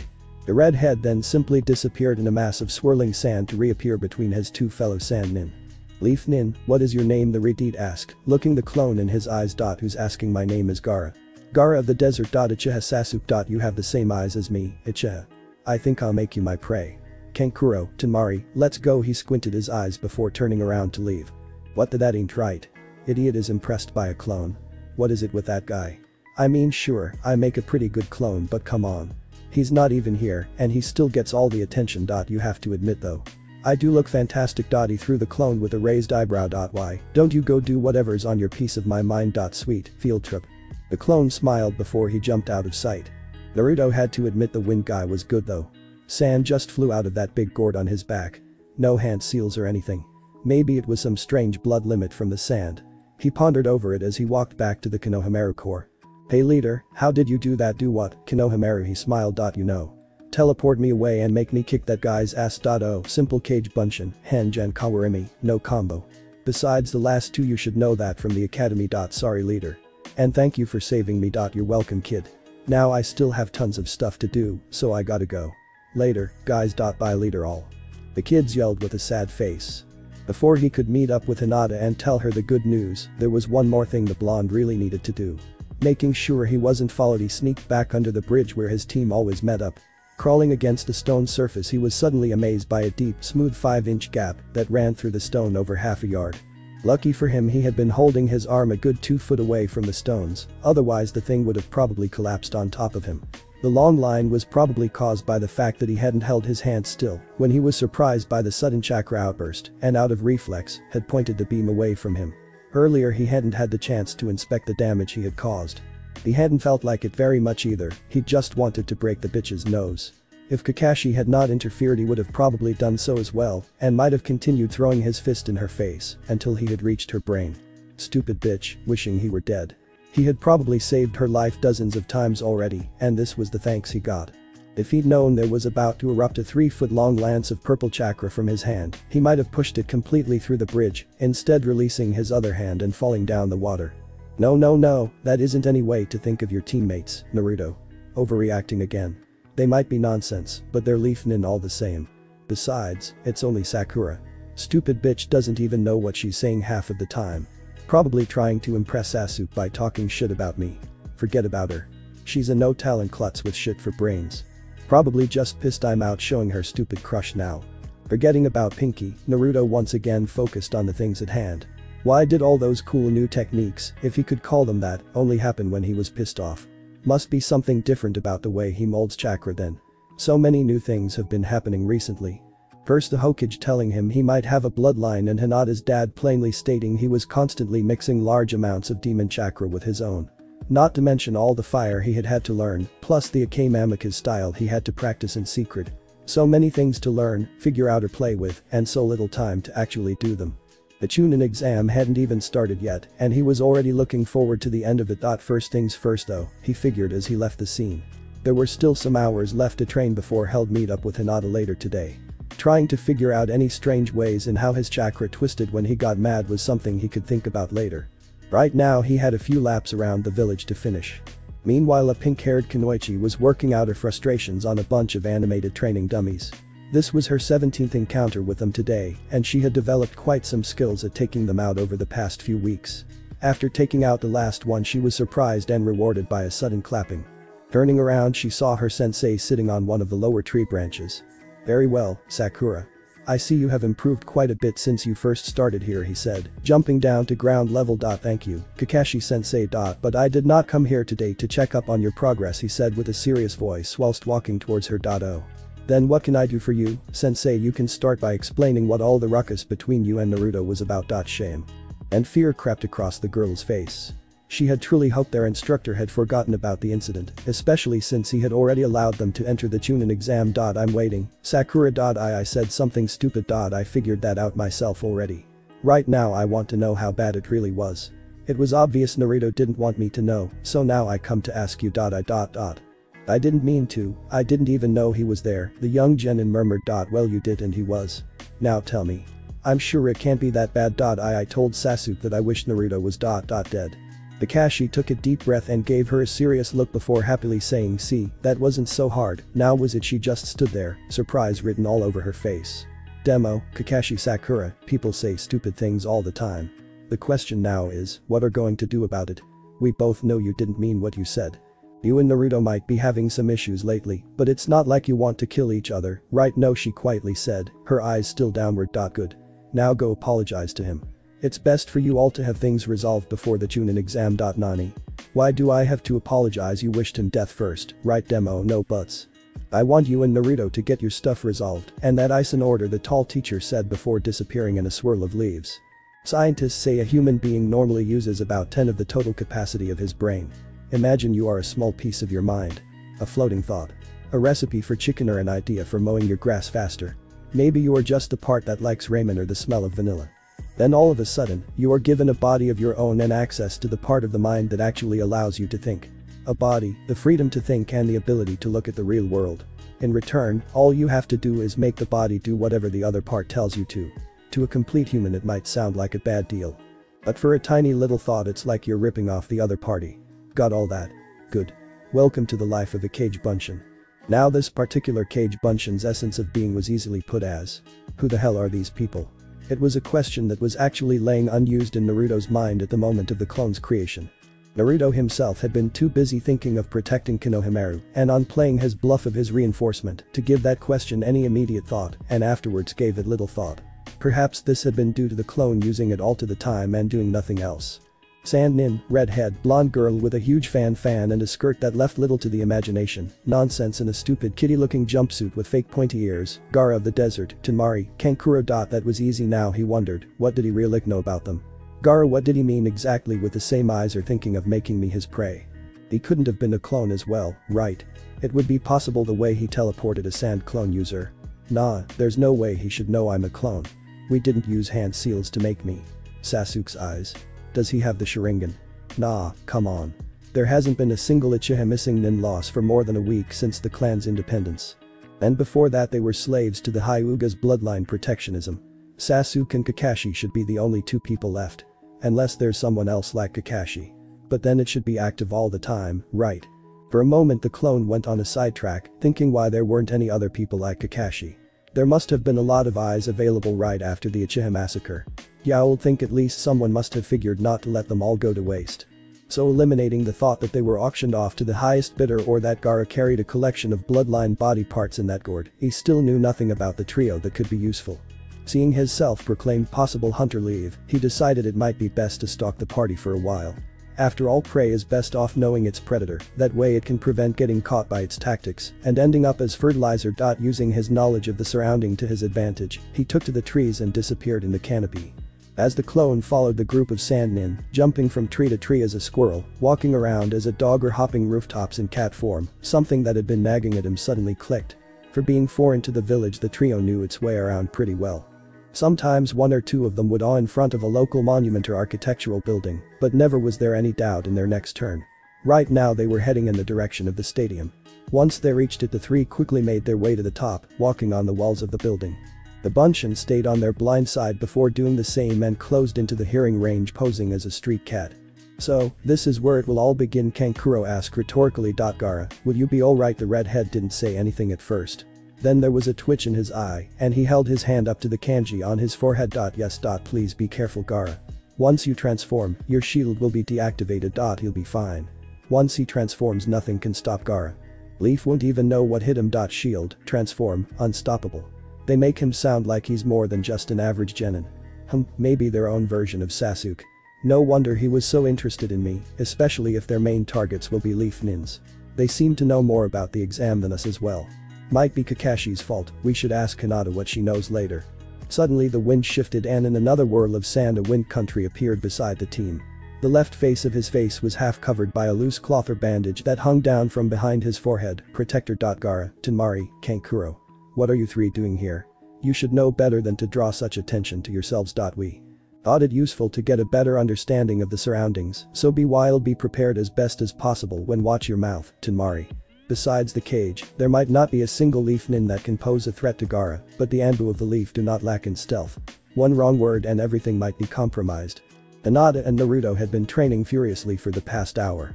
Ever since Naruto had let her in on the new Taijutsu style he wanted to practice with her, he didn't put up with Hinata holding anything back. He had not told her all the details of the style, like its name or the fact that he was copying it from his teammate, but she knew he wanted to keep it a secret until the exams, especially from his teammates. So she now fights Naruto with her Byakugan constantly activated to watch out for spectators. This was both beneficial to her stamina, chakra control and her skills with the family heritage. Though it limited the use of her skills in Tai due to the inability to give him her full attention. Naruto himself wasn't slacking off either. At every moment during their sparring he had a minimum of 8 clones actively guarding and patrolling their practice area, while another 2 observed both, anxiously making notes in 2 small red books. The one observing Hinata had the more difficult task of analyzing and understanding the Gyuukin style, while taking note of any possible errors in the blue-haired girl's personal use of the style. This way both parties got something out of the deal. While the other clone that observed Naruto had a little different job. He and his creator were in constant telepathic contact, the clone going over a list of moves and combinations Naruto was to execute, while simultaneously writing down and telling him of any flaws in his execution. Despite both combatants' invisible strains of mental activity, any possible observer would be impressed by the genin's techniques and acrobatic movements.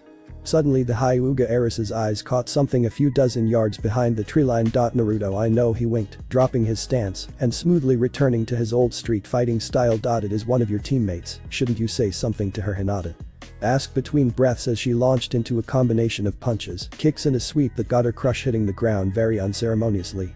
She suppressed a small giggle as she knew he was faking the sudden weakness and pulling it all off very convincingly. We had a little disagreement this morning. He avoided the answer, flipping to his feet. Things might get ugly if she comes. I'd prefer to avoid the trouble if possible. Since when do you try to stay out of trouble? She teased right before striking his left shoulder and closing off one of his. Oh. And since when did you get so feisty? The blonde whined with a laugh to suppress the pain. The girl just smiled. A few days ago she was finally able to hide her blushing to an extent, but the little red shade that did get through to her cheeks now gave her a somewhat naughty look. Naruto, Hinata, a pink-haired kunoichi approached them from behind the trees. Hello Sakura. Hinata smiled. Haruno, it was more a sigh than a greeting from the blonde. Naruto. Can we talk? He eyed the girl for a second before answering. Sure. Poking Hinata in her side he winked. Hey, this ain't over yet. I'll see you in a minute. Before hopping off into the trees. Halting on a thick nearby branch he turned towards his teammate. Talk. Naruto, I'm sorry. Did you mean it? He asked, eyes like cold blue steel. Of course I mean it. I meant, did you mean it when you said you sometimes wish I was dead? The only emotion that was hearable in his voice was the fact that he was trying not to shout. Or are you still trying to impress Sasuke by talking me down? No, you're not. Well, good for you. I guess he didn't hide his surprise, but didn't lose any of his confidence as he leaned relaxed back to the tree trunk. Maybe I was. Sigh. Naruto, I'm sorry.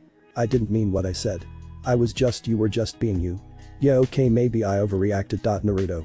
You think we can just, get back to normal to each other? No, the answer came quick, flat and short. I know what normal you mean, and you should have realized a long time ago. I didn't particularly like that treatment. Sakura didn't answer.